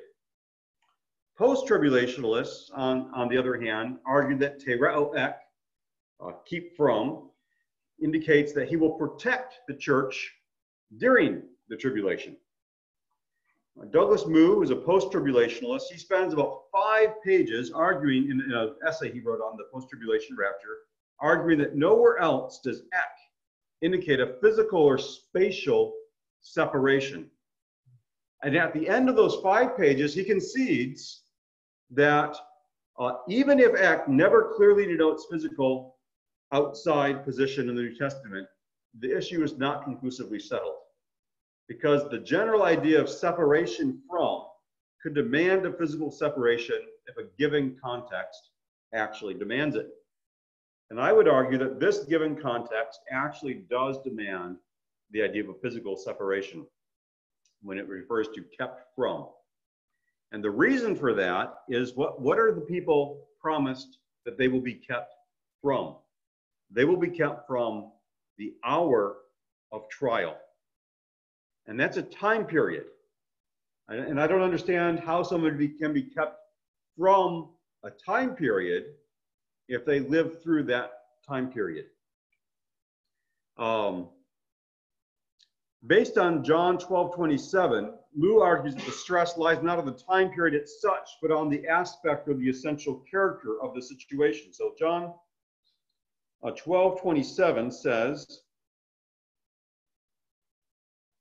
this is Jesus praying, "Now my soul is troubled, and what shall I say? Father, save me from this hour. But for this purpose I have come to this hour." I don't think this is an exact parallel, though, because the tribulation will occur as a time period, and there's no reason to deny its normal significance, the normal significance of hour. And even in this case, Christ wasn't saved from that hour. He was called to go through that hour. So I think Revelation 3:10 is probably the strongest passage in support of a pre-tribulational perspective. It promises that the church will be kept from the coming time of tribulation. And I think it's significant as we look through Revelation 3:10. It says, this is the hour of trial that is coming on the whole world. So that's what the rest of the book is actually about, the hour of trial that's going to come on the whole world. And it's going to come and try those who dwell on the earth. Those who dwell on the earth is a repeated phrase throughout the book. And so we know, okay, the earth dwellers, the hour of trial that is going to come on the whole world, that's what the rest of the book is going to be about. That's this day of the Lord period. That's this tribulation period. And it's that God promises that he will save the church from. Now, some people might say, well, this is a specific promise given to the church at Philadelphia. But the fact of the matter is all of these specific promises that are given to the church, you'll receive the tree of life, you'll receive the crown of life, you'll receive, these are all things that all Christians are actually promised. So I don't think that counts against the argument here. That actually wraps up my thoughts on the tribulation. Any questions about Revelation 3:10 or about the tribulation in general?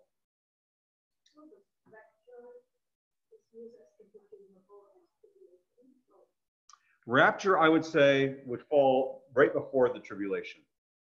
Yes.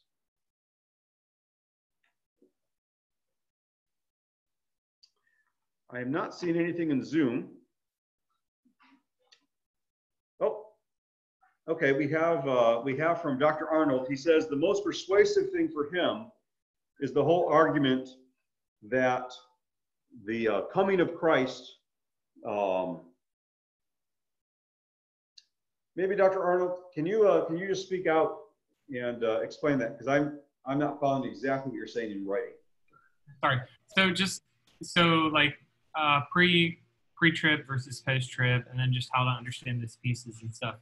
I guess most persuasive for me is if there's anything the New Testament hammers about the rapture, or let's say about the return of Christ, in some of these passages, the unknownness of it, you won't know the day or the hour. And so that particular piece of it, there has to be, whether you want to divide out the comings, and there's two different comings, after and before, which is what we would do. There has to be at least some sense in which his coming is unknown. Whereas if it's at the end of 7 years, you can just count the clock down. To me, that's really a pretty convincing argument. Do you find that convincing, or? Yes, I do. We're actually going to move on to the Olivet Discourse very soon. And when we get into the Olivet Discourse, one of the things that everybody in the Olivet Discourse struggles with is the repeated saying of Jesus that nobody knows the day or the hour, and the fact that there's all these events that Jesus talks about are going to happen before Jesus actually returns. And how do you make sense of that? And again, the only way I know to make sense of that is to say the coming of Christ is a complex event. And that coming begins completely unknown. And throughout this whole complex of event of Christ coming in judgment, there's all these things that we do know will happen, and then he finally returns to earth. Now, you could hold that as a post-tribulationalist and say, okay, yeah, the coming is a big complex event, but the rapture still happens at the end. But I think it makes a lot of sense to say, okay, if this whole thing is called the coming, why don't we have a coming that is the coming actually involves Christ coming to gain his people at the very beginning, and then he comes down to earth at the very end. It makes sense to have the coming bookended by both of those. So, Brother Kenneth noted that in the rapture, Christ does not actually come to earth, but the church rises to meet Christ in the air, and that is the case. He does not actually physically arrive down on earth, but he comes. You can still say he comes to earth in a sense, and he shows up in the heavens physically and bodily. And you could even say that what begins to happen after that is he's coming in judgment. That's not a physical coming, but it's still a coming in judgment. And yes, Brother Gerard notes that the pre-tribulational view signifies that Christ coming, let's see, doesn't pre-trib signify Christ coming, and so it can't be unexpected if pre-trib is the first event.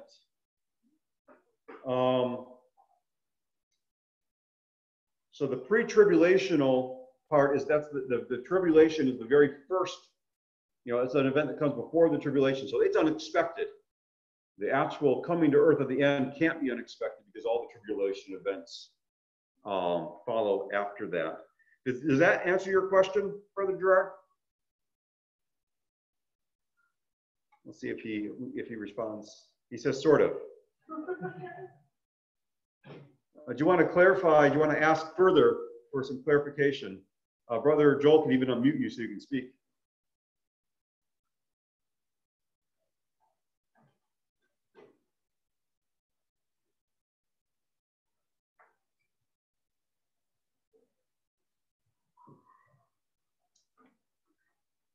feel free to jump in at any point. Oh, sorry. Oh, go ahead. Yes, jump in. Yes.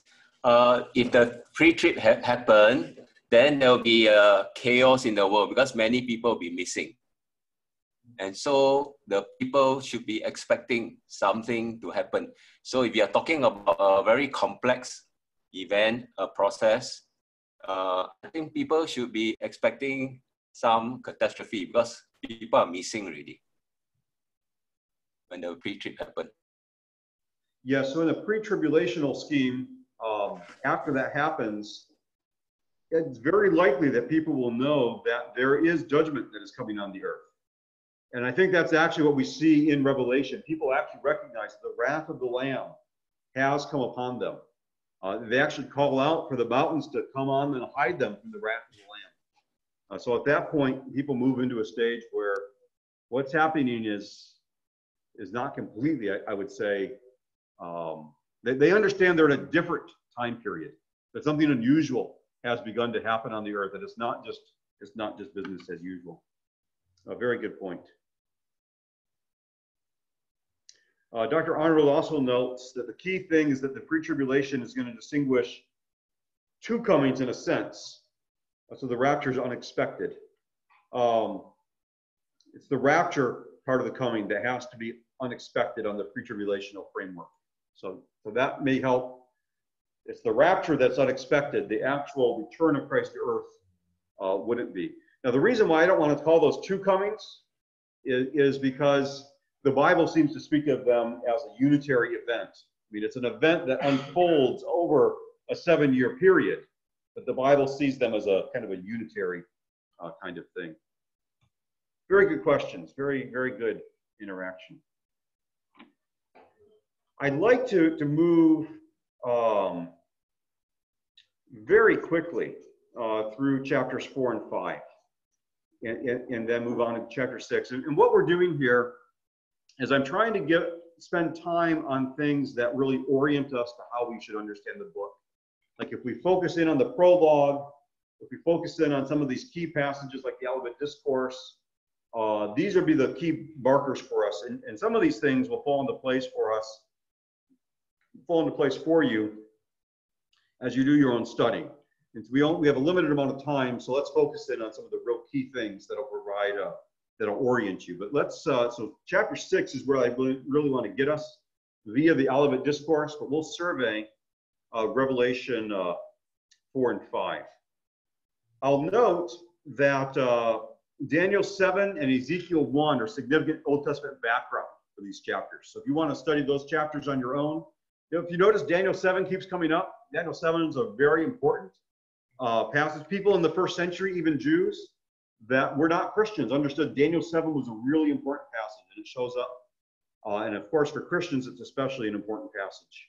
It's background to this as well. What John does here when he's caught up to heaven in chapter 4 in this vision is he enters a heavenly sanctuary. This is like a temple kind of scene. The trumpet voice summons John is like the trumpet that summons Israel to worship at the tabernacle or temple. In the tabernacle or the temple, there was the Ark of the Covenant, and that symbolized the throne of God. And here, John sees the trumpet, or the throne rather, the throne of God. That's the heavenly counterpart to the Ark. So this is a temple scene and it's a throne room scene, all in one. Around the Ark are 24 thrones, where God's attendants sit wearing white.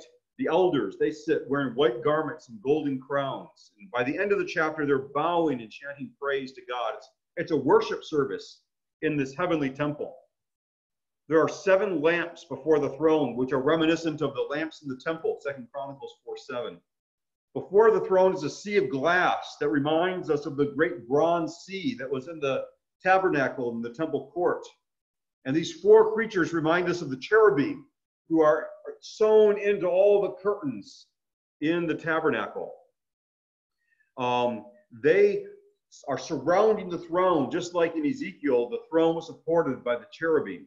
And it's the same creature. Ezekiel speaks of the cherubim having 4 faces, like a lion, an eagle, a man, and a bull. And it's those 4 creatures are all represented here in this heavenly sanctuary. John intended to see here, for us to see here, a heavenly throne room temple. And he's going to model for us what true worship is like. I would say that the occurrence of the scene is directly before the Lamb begins to unleash the judgments of the day of the Lord. We should note also this throne shows that God is sovereign over all things. The precious stones together with the rainbow, there's an emerald rainbow that surrounds the throne. It hints that this vision will eventually initiate or result in a new creation. That's what the rainbow reminds us of. I'll spend a little bit of time talking about these elders. Who are the elders? A lot of people argue that the 24 elders are angels. I think that 24 elders are representatives of the redeemed. You have 12 tribes of Israel. You have 12 apostles. That gives you 24. These 24 people, these 24 elders are representatives of the redeemed. The fact that they wear crowns harks back to the dominion mandate of Genesis 28. Casting them before the throne is the opposite of what happened at the fall. Instead of trying to seize the prerogatives of God to be like God in their rule, they take those thrones and they cast them at God's feet in submission to God. There's thunder and lightning in this passage in Revelation 4 and 5. This is theophanic imagery, the theophany, the presence of God made manifest. And this thunder and lightning is going to show up at the seventh seal, the seventh trumpet, and the seventh bowl, showing that the presence of God and God's wrath is actually coming down on the earth. A major part of this is there's a scroll. God the Father is on the throne and he has a scroll. And the question is, who is worthy to open the scroll? Now, what's in that scroll? There's speculation about that. But what we do know is that when the Lamb unseals that scroll, seal by seal, what comes on the earth is judgment. It may be that scroll is the commission or the title deed to the earth. You know, this is the right to rule that the Ancient of Days in Daniel 7 gave to the Son of Man. Here's the right to rule. And that rule begins at first to manifest itself in terms of judgment. Now, one of the great things that distresses John is there is no one worthy to open that scroll. There's the inability of any of God's creatures to execute God's plan of redemption, especially God's judgment on the earth, until he sees that the Lion of the tribe of Judah, which is an allusion to Genesis 49:9, and the root of David, an allusion to Isaiah 11:1, is the one who is worthy to open the seal. But when John actually turns to see who is the one who's going to take the seal, what he sees is not the lion, but what he sees is the lamb. He sees a lamb standing as though it had been slain. This refers to Christ and his sacrificial death on the cross. Christ, who comes back as the judge, is worthy to judge the world because he is the one that actually already bore the judgment of God in our place. He is a lamb with 7 horns. And those 7 horns refer to his strength. He is the omnipotent, all-powerful judge who comes to judge the world. He is the one with 7 eyes, which refers to his omniscience. Of course, it also refers to the Spirit. He is empowered by the Spirit, even in this judgment.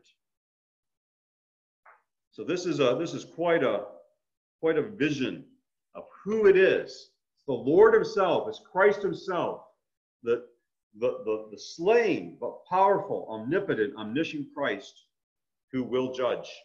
And when he comes forward to take that scroll, there's a hymn that is sung. And the hymn makes explicit the main point of the vision, the main point of these chapters. God is to be glorified because of his holiness and his sovereignty. Worthy are you to take the scroll, to open its seals, for you were slain, and by your blood you ransomed people from every tribe, and language, and people, and nation, and have made them a kingdom and priests to our God, and they shall reign on the earth. That really is a culmination of what the whole Bible is all about.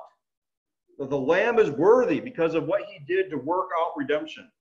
And what is he doing? He's redeeming people from every people group, every ethnicity, every language group. He's redeeming them all. People from all of those things, all of those categories. And he's making them fulfill his original purpose for them, to be kings and priests, to be a kingdom and priests to God, and to reign on the earth. And he is praised for that. And the one of the Lamb is given blessing and honor and glory. The chief end of man is to give God glory, and that's what we see happening here. And that brings us to chapter 6. Chapter 6, verse 1. Now I watched when the Lamb opened one of the seals, and I heard one of the four living creatures say with a voice like thunder, "Come." And then we get these seal judgments that unfold. And what's happening in these seal judgments is are allusions, especially these first four seal judgments. They're allusions to the Olivet Discourse. And so if we're going to understand chapter 6, and I think we need to understand chapter 6 to understand the trumpet judgments and the bowl judgments. So if we're going to understand chapter 6, we need to understand the Olivet Discourse. So that's what we'll turn to now. I'm moving to that place in my notes. And I'm actually going to pull up the text in parallel.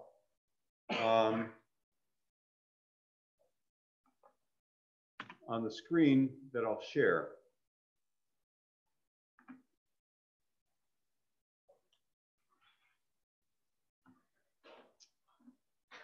Yes, there's highlights there, and let me share it with the people on Zoom. Okay, so let me explain what you're seeing here. Oh, I need to actually click one more button for it to actually share for the Zoom people. There we go. Okay, so what you see here is Matthew, Mark, and Luke, and I've color-coded it. So what's in red is stuff that's unique to Matthew. What is in, I think, green is unique, no? What's in yellow there is unique to Mark. And what is blue is unique to Luke. What is orange shows up in Matthew and Mark. What is green shows up in Mark and Luke. What is purple shows up in Luke and Matthew. And what is gray shows up in Matthew, Mark, and Luke. Now I'm not gonna, when I studied this, I actually paid careful attention to all those things. And we're not gonna have time for me to talk through all of what is what, but I just wanted to explain that to you. So when you're looking at that, you know what those colors all stand for. Now, when we are in the Olivet Discourse, there's four ways that people have commonly understood the Olivet Discourse. So we're going to talk through these four different interpretive approaches to the Olivet Discourse. Some people limit the referent of Jesus' teaching. That means, what is Jesus talking about here? They limit what Jesus is talking about in the Olivet Discourse exclusively to the fall of Jerusalem in AD 70. So they say everything that happens that Jesus is talking about here is about the fall of Jerusalem, the fall of the temple, back in AD 70, back in the first century. Or some people say, well, it's almost all AD 70, but after, say, Matthew 24:36 and Mark 13:32, there is the return of Christ to earth. So you kind of, like, it's AD 70, then you leap forward to the return of Christ, and you get that. Now, the validity of this view hangs on an interpretation of Matthew 24:29 and its parallels, where the coming of Jesus in the clouds of heaven isn't his return to earth, as we've already talked about. It's referring to Daniel chapter 7, and we've said Daniel chapter 7, that return to the clouds of heaven is eschatological, it's last days. Well, these people say Jesus returned in the clouds of heaven in AD 70 when the temple fell. Now, he wasn't visible. Nobody saw him. But that judgment on Jerusalem is what fulfills that. And we're going to see that that's not really a very good interpretation. At the opposite extreme, there are interpreters who hold the discourse is entirely eschatological. It's only about things that are in the future that have never happened yet. Adolf Schlatter and Theodor Zahn, two interpreters in the late 19th century, early 20th century, they held this view. But I think it's really difficult to exclude the destruction of the temple in AD 70 from the discourse, because it was Jesus' statements about the destruction of the temple that actually begins the discourse. So it's really hard to exclude the destruction of the temple in AD 70 from the discourse. Now, a common view, this is probably the most common view, well, maybe I could say it's the most common view in evangelical commentaries today, although that exclusively AD 70 view is also very common. The common view, very common view, is that the discourse is historical. It refers to events from AD 70 and then an entire era from the destruction of Jerusalem to the return of Christ. So it covers time that we're still in today. So from AD 70 all the way through the present until Christ actually returns, and then also the return of Christ. All of that is taken up in the discourse. Now these interpreters, they differ where you draw the line between what's historical and the stuff that's still to come. There's disagreement about that. This view does go all the way back to the church fathers. There's an anonymous author, church father, who wrote an incomplete commentary on Matthew, and he said he knew of an interpreter who divided the sermon at the abomination of desolation. So everything before the abomination of desolation is either around AD 70 or going through the church age. But abomination of desolation, now you jump to the future. The reformer John Calvin, he took this view, he divided it a little bit differently. D.A. Carson, Craig Blomberg, they're two modern commentators. They both take this view and they divide it, again, a little differently. I think this approach is better than saying it's all AD 70 or it's all future. But I think it does have a couple of problems. First, there's a lack of agreement as to what's historical and what's future. And the fact that people can't really agree about that, I think, casts some doubt on the rightness of this approach. Second, this approach renders the discourse somewhat confused. Like sometimes Jesus is talking about questions about the temple destruction, and then other times he's talking about his return at the end of the age. And with some of these things, he's kind of moving back and forth between these things, and he's not really consistent about what he's talking about when. For Carson and Blomberg, the discussion begins with general remarks about the church age. And then it abruptly returns to the abomination of desolation, which they take to be something that happens in AD 70. And then it rockets forward to the second coming. And so you're kind of moving all around here. Third, I think these interpretations neglect connections to the Old Testament passages. The Old Testament passages that Jesus is referring to puts all this in the day of the Lord framework. And so I think that that this interpretation doesn't really pay attention enough to the Old Testament. Now, there is a fourth approach, and this is the approach that I like. This approach also reaches back as early into the early church. Augustine seems to have taken this view. The patristic author of the incomplete commentary on Matthew, he describes the view as follows. The Lord does not say distinctly which signs pertain to the destruction of Jerusalem and which to the end of the world, namely, so that the same signs seem to pertain to both the manifestation of the destruction of Jerusalem and to the manifestation of the end of the world, because he did not explain them distinctly. In fact, they actually both refer to the same thing, but in a prophetic manner, he predicted them to the things that were to be done. Okay, let me say that a little more clearly. The events that Jesus was talking about apply to both the destruction in AD 70 and to the eschatological day of the Lord at the same time. The day of the Lord, the AD 70 event was the day of the Lord. It was a judgment, and it was a type that anticipated the future judgment when Christ returns. So it's like these Old Testament passages we have where the prophet is speaking and he's melded, like Dr. Arnold was talking today, the Old Testament passages, they sometimes merge distinct events into the same prophecy. And that's exactly what Jesus is doing here. He's telescoped together, he's merged together the same events or different events into the same prophecy. And so when he's talking, say, well, we'll get into some of the details later. But as we go through, we look at some of these events and we say, okay, I see how this was fulfilled in AD 70 in kind of a lesser fashion, and in a greater fashion, it's going to be finally and ultimately fulfilled in the ultimate final day of the Lord. This view has commended itself to other interpreters really throughout the ages. So in the Middle Ages, Thomas Aquinas notes it in his commentary in Matthew. Jonathan Edwards held this view.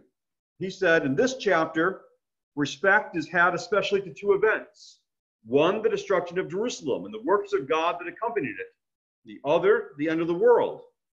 And some things are most applicable to one, others to another, as is common in those parts of Scripture to have respect to various events. Again, he's pointing back to the prophets. He says, just like the Old Testament prophets talked about different events and they merged them into the same prophecy, that's what's going on here. This was also the view of the 19th century Baptist commentator John Broadus. Broadus says, every attempt to assign a definite point of division between the two topics has proved a failure. In other words, he's talking about the view that some of it's historical and some of it's eschatological. He says you place the division after verse 28, saying that up to that point, only the historical stuff is meant. And after that point, only the eschatological stuff is meant. And then once we see verse 34, it has to refer to the destruction of Jerusalem. So we say, okay, well, put it after verse 34. Well, what about verses 36 and 24? Those need to refer to the, so you can't neatly divide it, he's saying. But if the destruction of Jerusalem was itself, in one sense, the coming of the Lord, why may we not suppose that the transition from this to the final coming is gradual? That they're talking really about both the same thing. The English expositor Henry Elford agreed. He says it must be borne in mind the whole is spoken in the pregnant language of prophecy, in which the various fulfillments are involved. The destruction of Jerusalem and the final judgments are both enwrapped together in the words. Dutch theologians, Gerhardus Voss, Herman Ridderbos, Anthony Heckema, they also take this view. Voss says, if the answer of the Savior, a sharp division is not made between what belongs to one and what belongs to the other, it's very difficult for us to make the division. And Heckema observed, as we read the discourse, however, we find that aspects of these two topics are intermingled. Matters concerning the destruction of Jerusalem, epitomized by the destruction of the temple, are mingled together with matters that concern the end of the world. So much so, it is sometimes hard to determine whether Jesus is referring to the one or the other, or perhaps to both. Obviously, the method of teaching used here by Jesus is that of prophetic foreshortening, in which events far removed in time and events in the near future are spoken of as if they were close together. And the dispensationalist interpreter, Craig Blazing, defends this approach by noting that Jesus, in this very discourse, said that he did not know the day or the hour of his return. Thus, Jesus, by his own admission, does not know whether the AD 70 destruction and the second coming will be one and the same or two different events. In Matthew 24, 4 through 35, Jesus sets out the pattern that links Daniel's time of the end, Daniel 2, Daniel 7, with the day of the Lord. The whole pattern is the second coming. Remember, the second coming is a complex multi-year event. However, just as was the case in the Old Testament, it is possible for a type of the eschatological day of the Lord to appear in history in advance of the antitype.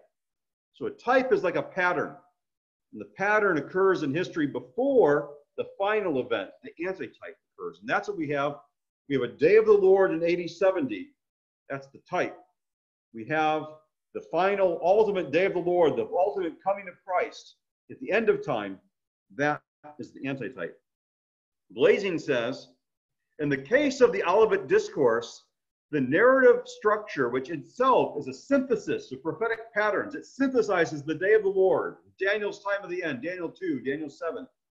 It references both the AD 70 destruction and the future second coming with language that may be wholly applicable to one, wholly applicable to another, or equally applicable to both at the same time.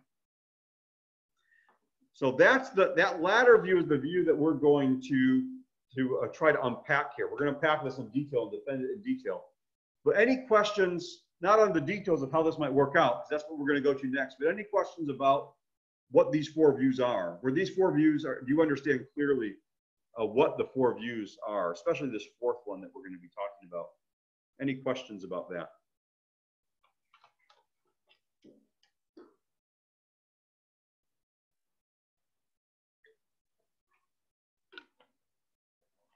Okay, well, let's move into the exposition of the text then. We'll start with Matthew 24, 1 through 3, and I'll read that. I'll just read it off of here. You can see up there what it looks like in terms of what the parallels are. But I think it'll be easier if I just read it here. So Jesus left the temple and was going away when his disciples came to point out to him the buildings of the temple. But he answered them, "You see all these things, do you not? Truly I say to you, there will not be left here one stone upon another that will not be thrown down." And I'm just looking here to see if there's any major differences between the three passages that I want to highlight. They're fairly similar. So, when Jesus left the temple, and this is the time he left the temple for the last time in his earthly ministry, he may have been indicating that this was actually judgment. He's leaving the temple in judgment. In Ezekiel 10, Yahweh left the temple in judgment on the people for their sins. And so now the Messiah is leaving the temple for the last time. He had to cleanse it during this, there was opposition. And all three Gospels note that Jesus had pronounced judgment on the Jewish leaders just prior to this leaving. So this judgment aspect of his departure may have been evident to the disciples. In fact, in Matthew 23:38, right before this passage, Matthew records that Jesus has specifically proclaimed, "Your house," which is the temple, "your house is left to you desolate." So I really do think there's a judgment involved in Jesus' leaving of the temple here. Now, the disciples, as they're going away, they're pointing out to him the buildings of the temple. They're praising the buildings of the temple.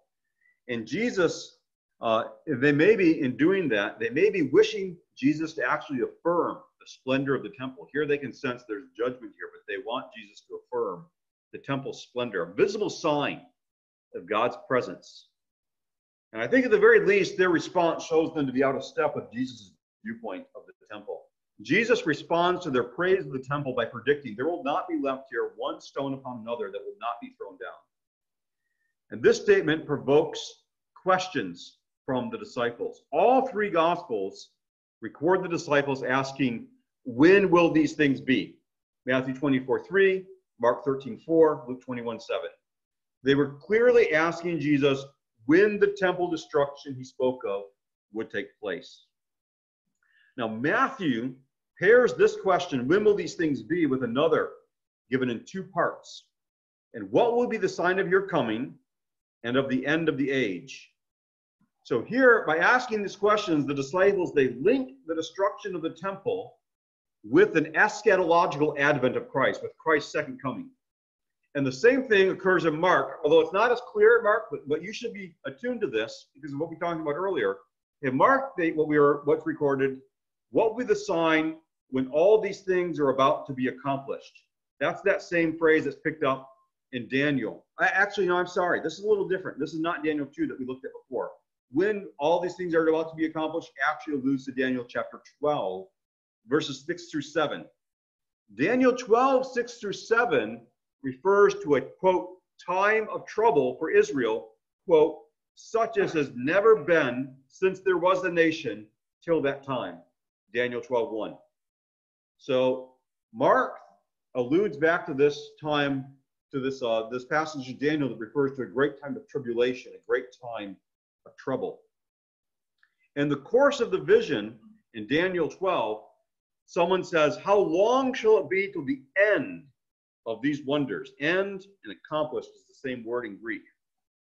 And the response is that it would be for a time, times, and half a time, and that when the shattering of the power of the holy people comes to end, all these things would be finished. And that's all these things are to be accomplished, all these things would be finished, That's, again, in Greek, a parallel between Mark 13 and Daniel 12 there. Now, when Daniel inquired further, he was told that the words are shut up and sealed until the time of the end. But as Jesus is leaving the temple, the disciples asked Jesus, what will be the sign that these things are about to take place? And the plural things indicate more than just the temple. It may indicate that Luke is focused on, I'm sorry, I skipped from Mark there to Luke. Let me wrap up Mark. Mark is telling us here that these things are connected to the time of the end. So we have the temple and the time of the end in view. In Luke, the disciples asked Jesus, and what will be the sign when these things are about to take place? And the plural things may indicate more than just the temple. Although it may just indicate that Luke is more focused on the temple destruction in his account of the discourse, which I think is the case.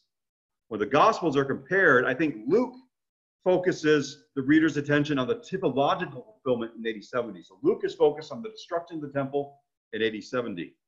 I think Matthew is focused on the antitypical fulfillment, the end time fulfillment, and Mark is kind of in the middle. I think clearly the disciples, they linked the destruction of the temple and the Son of Man's coming to the end of the age. They expected these things to happen as a single event.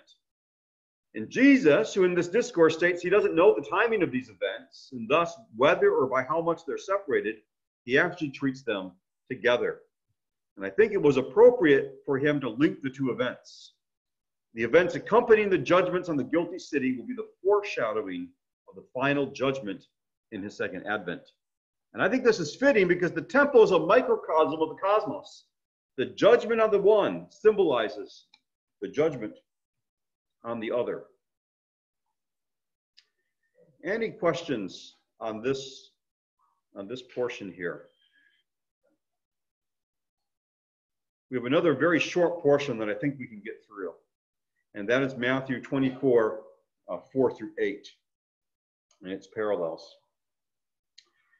Jesus answered them, see that no one leads you, this is his answer to those questions that we just talked about. See that no one leads you astray. For many will come in my name, saying, I am in the Christ, saying, I am the Christ, and they will lead many astray. And you will hear of wars and rumors of wars. See that you are not alarmed, for this must take place. But the end is not yet, for nation will rise up against nation, and kingdom against kingdom. And there will be famines and earthquakes in various places. All these are but the beginning of birth pangs. The beginning of birth pangs here, this is what Revelation 6 is all about.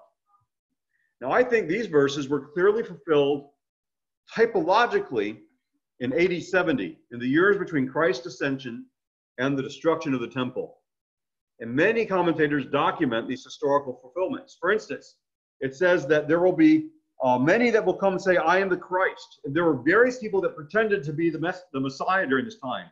Acts 5 notes a man named Theudius who rose up. And Josephus mentions him and many other people that claim to be messiahs in this time period.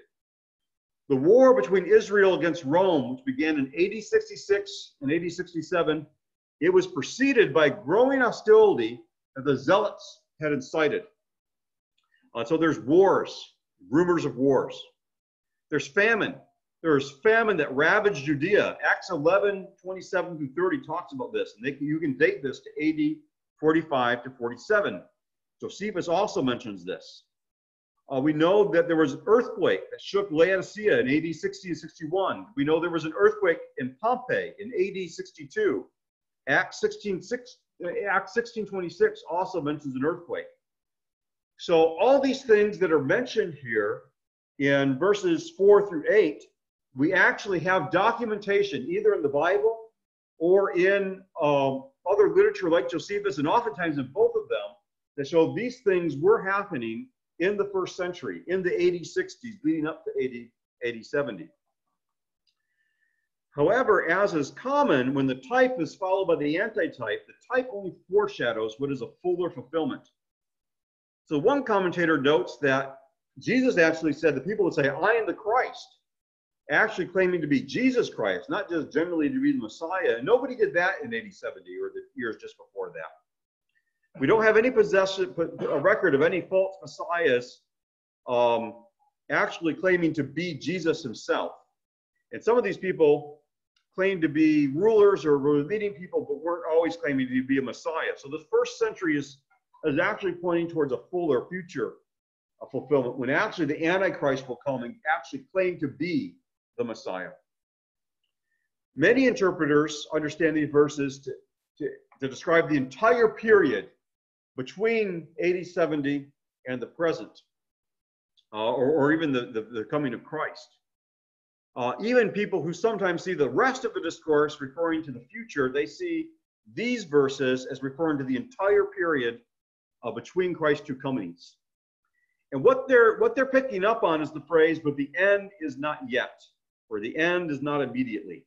Matthew 24:6 and parallels. You know, I should scroll this down so that you can see the parallels here. Yeah, right there. So for instance, Craig Blomberg, he proposes, well, he just says that this section, they can't be the day of the Lord, the eschatological day of the Lord, because it says the end is not yet. However, I think it's best to understand these verses as referring typologically to the first century and ultimately to the ultimate day of the Lord. And in terms of the type, what is the end in view? The end in view is the destruction of the temple. All these things happened in the AD 60s, and the end wasn't yet. The temple wasn't destroyed yet. Regarding the antitype, the end must be taken as the end of the messianic birth pangs. The end is actually the return of Jesus Christ to earth. And remember, this takes place over a period of a number of years. So at the beginning of the day of the Lord, these are things at the beginning of the day of the Lord. The end of the day of the Lord is not yet. Gerhardus Voss says, "As an infant cannot be born without pains, so too the rebirth of the entire earthly creation, which coincides with the end, will occur under terrible labor pains. The beginning of those pains consists of wars, sicknesses, famines, and earthquakes. In itself, all of this would not yet be something special. But Luke 21:11 tells us that this will be accompanied by terrible things and great signs from heaven, thus by something extraordinary, so that it will be easy to distinguish them from ordinary disasters and distresses." I don't think these are the ordinary. People will understand this is a great distress at the final end of the age. Also, I think it's significant that Paul alludes to the birth pangs of the Olivet Discourse in 1 Thessalonians 5:3.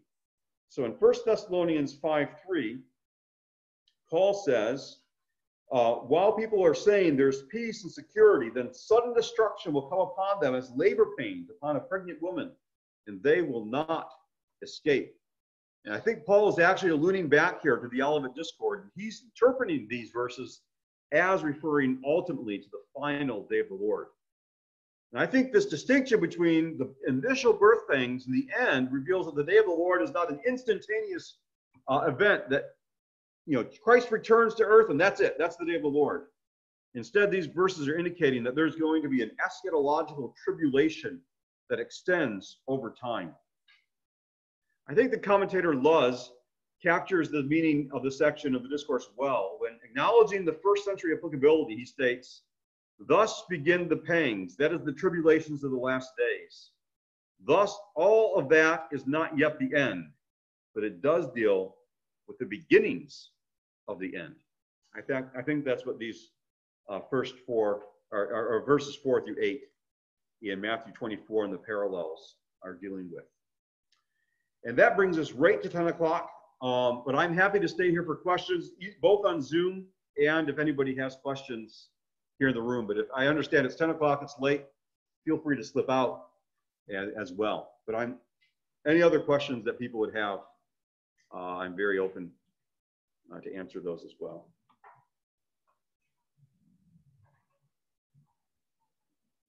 We'll pick up with this tomorrow, so you'll have further opportunity to ask questions about the Olivet Discourse tomorrow as well.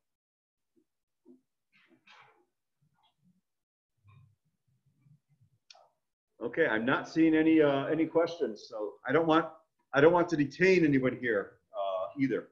So thank you very much for the good interaction today.